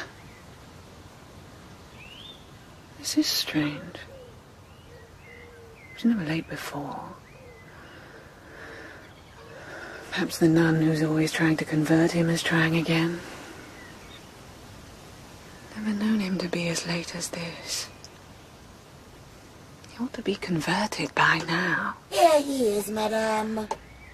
Monsieur de Bergerac. Late for the first time, Cyrano. After 15 years. Forgive me. Please, I was detained, I'm afraid. Well? By an unexpected visitor. Was it a tiresome visitor? Very tiresome. And you sent him away? For the time being. This is Saturday, I said, and on Saturday I have a regular engagement. Do me the favour of returning in an hour or so. He'll have to wait some time. I shan't let you go before dark. It's just possible, I'm afraid. I may have to go before it's dark. September. And the leaves are falling. Such colour. Perfect Venetian red. They're falling fast. They fall well, with a sort of panache. They plume down in their last loveliness, disguising their fear of being dried and pounded to ash, to mix with the common dust. They go in grace, making their fall appear like flying. You're melancholy today. Never, I'm not the melancholy sort. Very well, then. We'll let the leaves of the fall fall while you turn the leaves of my gazette. What's new at court? Let me see. Saturday the 19th, His Majesty was ill after eating too much preserved ginger. 8 helpings, to be precise. What next? Yes, Sunday the 20th. The Queen gave us a great ball, and they burned 1,763 wax candles. A minor item. Our army, so it's learned, has been victorious in Austria. Madame Datisse's dog, a sort of hairier, smaller Madame Datisse, was given an enema. Oh, Monsieur de Bergerac, that will do. Monday the 21st, nothing. Tuesday the 22nd, the entire court removed to Fontainebleau. Wednesday... Cyrano. Yes, what is it? Yes, what is it? It's nothing at all. I shall be all right. Just my old wound from Arras. It likes to sting sometimes to remind me that it's still there. Oh, my poor dear friend. It doesn't last. It will go soon. There. It's gone. Ah, we all of us have our old wounds. Mine is here, on yellowing paper, blood-stained, tear-stained, hardly legible. His letter. Didn't you say that one day you'd let me read it? You want to? You really want to? Yes. Today. Now. Take it, then. I may open it? Open it. Read it. Goodbye, Roxane. For this is the last time I shall be able to write. Aloud? I have to die. Sometime today, my beloved, how heavy my heart is, and it is heavy too, with so great a burden of love, love still untold, perhaps unguessed at, unprospected gold from love's new world, not to be mined, for now the time for its shining forth is gone, all gone. Nevermore shall my eyes kiss the sight of you, the flight of your gestures. I think of one, the way you have of pushing back a strand of your hair from your forehead, and my heart wants to cry out. You read it. You read it in such a way. But now I can only cry. Goodbye, my dearest. It's such a voice. Goodbye, my angel, my heart's treasure, my one love. A voice, I know. I'm not hearing for the first time, speaking such words. Never for 1 second has my heart been absent from your presence, and as the night deepens, the shadows of the next world start to close in on me. I shall be that one whose love, raging and blessing like the sun that outlives all men, will live on and on, beyond the sun's limits. How can you possibly read now in this lack of light? For all of 15 years you have played the role of the old friend. Affectionate, droll, but never one hint of... Roxane. So it was you. Oh, no. Roxane, no. I might have known every time you spoke my name. Not I. Oh, no. It was you. Roxane, I swear. I see through it all now. That generous imposture, the letters, it was you. No. It was always you, the mad, dear, foolish words. No. The voice in the night. You. Upon my honour. It was all and always you. I never loved you. You loved me. It was he who loved you. Even now you love me. No. That no is not so strong as it was a second or two ago. No, my dear love. I never loved you. And all these 15 long years, while you stayed silent, you knew. You knew that his letter was stained by your tears, not his blood, though, stained by his blood. And you never said, you never hinted, never once. Why do you break silence now? Oh, because this will be your last madness. How could you be so more? He's here, Rageuneau. Yes, indeed, I am here. You ought to know, madame, that he's killed himself to come to you. Oh, my God, that fakeness. I wondered... I regret that I rudely intermitted my gazette. On Saturday, the 26th, an hour before dinner, Monsieur de Bergerac was foully, ignobly murdered. Oh, what have they done to you?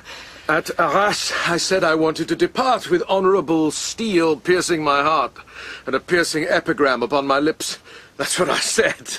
But fate's a great buffoon, a balloon pricker, a deflator of the most stoic impostures, a specialist in traps and trips. Look at me, ambushed, taken in the rear in a gutter for a battlefield, my heroic foe, a scullion, his weapon a mere firelog. My life has played a consistent tune. I've missed everything, even my death. Oh, monsieur. Don't blubber, Rageuneau, my fellow poet. Poets should be dry-eyed. Cease your sobs. And tell me what you're writing these days. Nothing. All I do is odd menial jobs for Moliere. Oh, Moliere. Yes. But I'm leaving the swine tomorrow.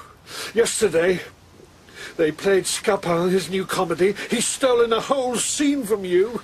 I could murder him. When a poet has taste, he can show it by stealing from his betters. I gather his play's a success? Well, your scene was. The audience laughed.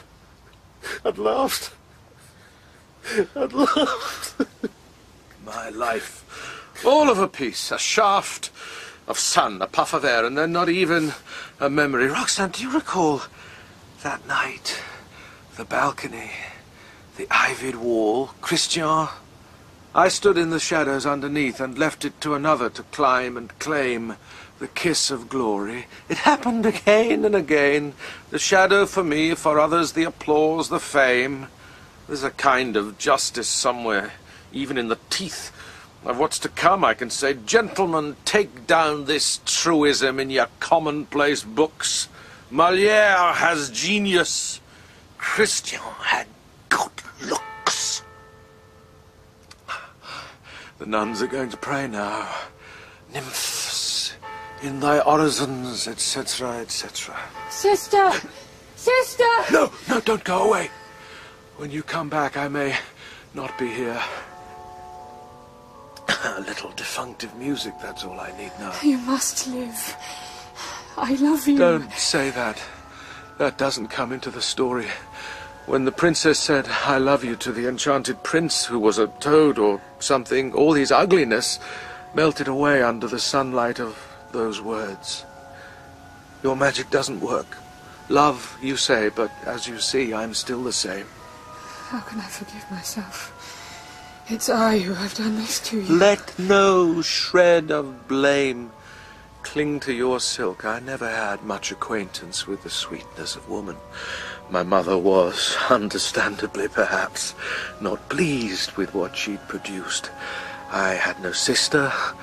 Later in manhood I learned to fear the mistress with mockery in the tail of her eye. But, and God bless you for this forever and ever, I have had one friend different from the few others. A friend in a silken gown in my life. There's another friend just come out. The moon. I see her. I never loved but one man in my life. Now I must lose him twice. Lebray, I shall mount soon to that opaline presence, plunge into that crystalline river, or lake of light without a lunar machine or astral rocket. No, no, I won't have it. It's stupid, it's unjust. Such a poet, such a great heart, such a man. To die like this, to die like this. There he goes, growling, my old bear, Lebray. My dear, dear, dear. We are the Gascony cadets, Captain Casteljaloux. Oh, no. I have to leave you. Sorry, I can't stay. That lunar shaft is waiting to carry me away. A punctual and impatient sort of engine. I would not ask that you mourn any the less that good brave Christian, blessed with handsomeness. But when the final cold sniffs at my heart and licks my bones, perhaps you might impart a double sense to your long obsequies, and make those tears which have been wholly his mine too, just a little. Mine, just Cyrano, my love. No, death, not here, oh no, not lying down. Let no one try to help me! He's coming. He's coming. Already I feel myself being shod in marble, gloved in lead. Let him come then. He shall find me on my feet. My sword in my hand. Cyrano. There he is, looking at me, grinning at my nose. Who is he to grin, that noseless one? Huh? What's that you say? Useless? Useless? You have it wrong, you empty brain pan. You see, a man fights for far more than the mere hope of winning. Better, far better, to know that the fight is totally, irreparably, incorrigibly in vain. 100 against, no, 1,000. And I recognize every one of you. All my old enemies. Falsehood, compromise, prejudice, cowardice. You ask for my surrender? Ah, no, never, no, never. Are you there too, stupidity? You, above all others, perhaps, were predestined to get me in the end, but no, I'll fight on, fight on, fight. You take everything. The rose and the laurel too, take them and welcome, but in spite of you, there is one thing goes with me when tonight I enter my last lodging, sweeping the bright stars from the blue threshold with my salute.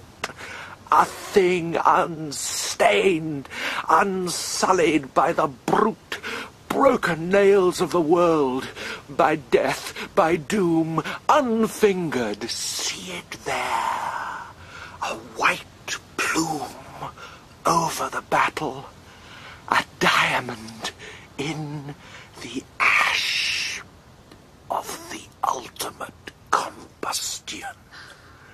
Oh, my love, my only love.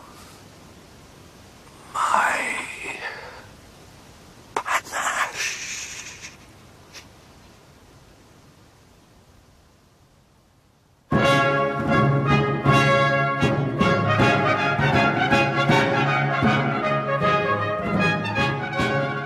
In Cyrano de Bergerac, by Edmond Rostand, translated by Anthony Burgess, Cyrano was played by Kenneth Branagh. Roxane, Jodhi May. Comte de Guiche, John Shrapnel. Christian de Neuvillette, Tom Hiddleston. Rageuneau, Jimmy Yuill. Montfleury, Stephen Critchlow. Bellerose, Hugh Dickson. Bret, Gerard Horan. Capuc and Cuigy by John McAndrew. Ligniere, Steve Hodson. Volver, Oliver Le Sueur. The Duenna and Marthe, Francis Jeter. Mother Superior, Susan Jameson. Sister Claire, Joanna Tinsey. The technical presentation was by Norman Goodman. The play was adapted for radio by John Tydeman and directed by David Timson.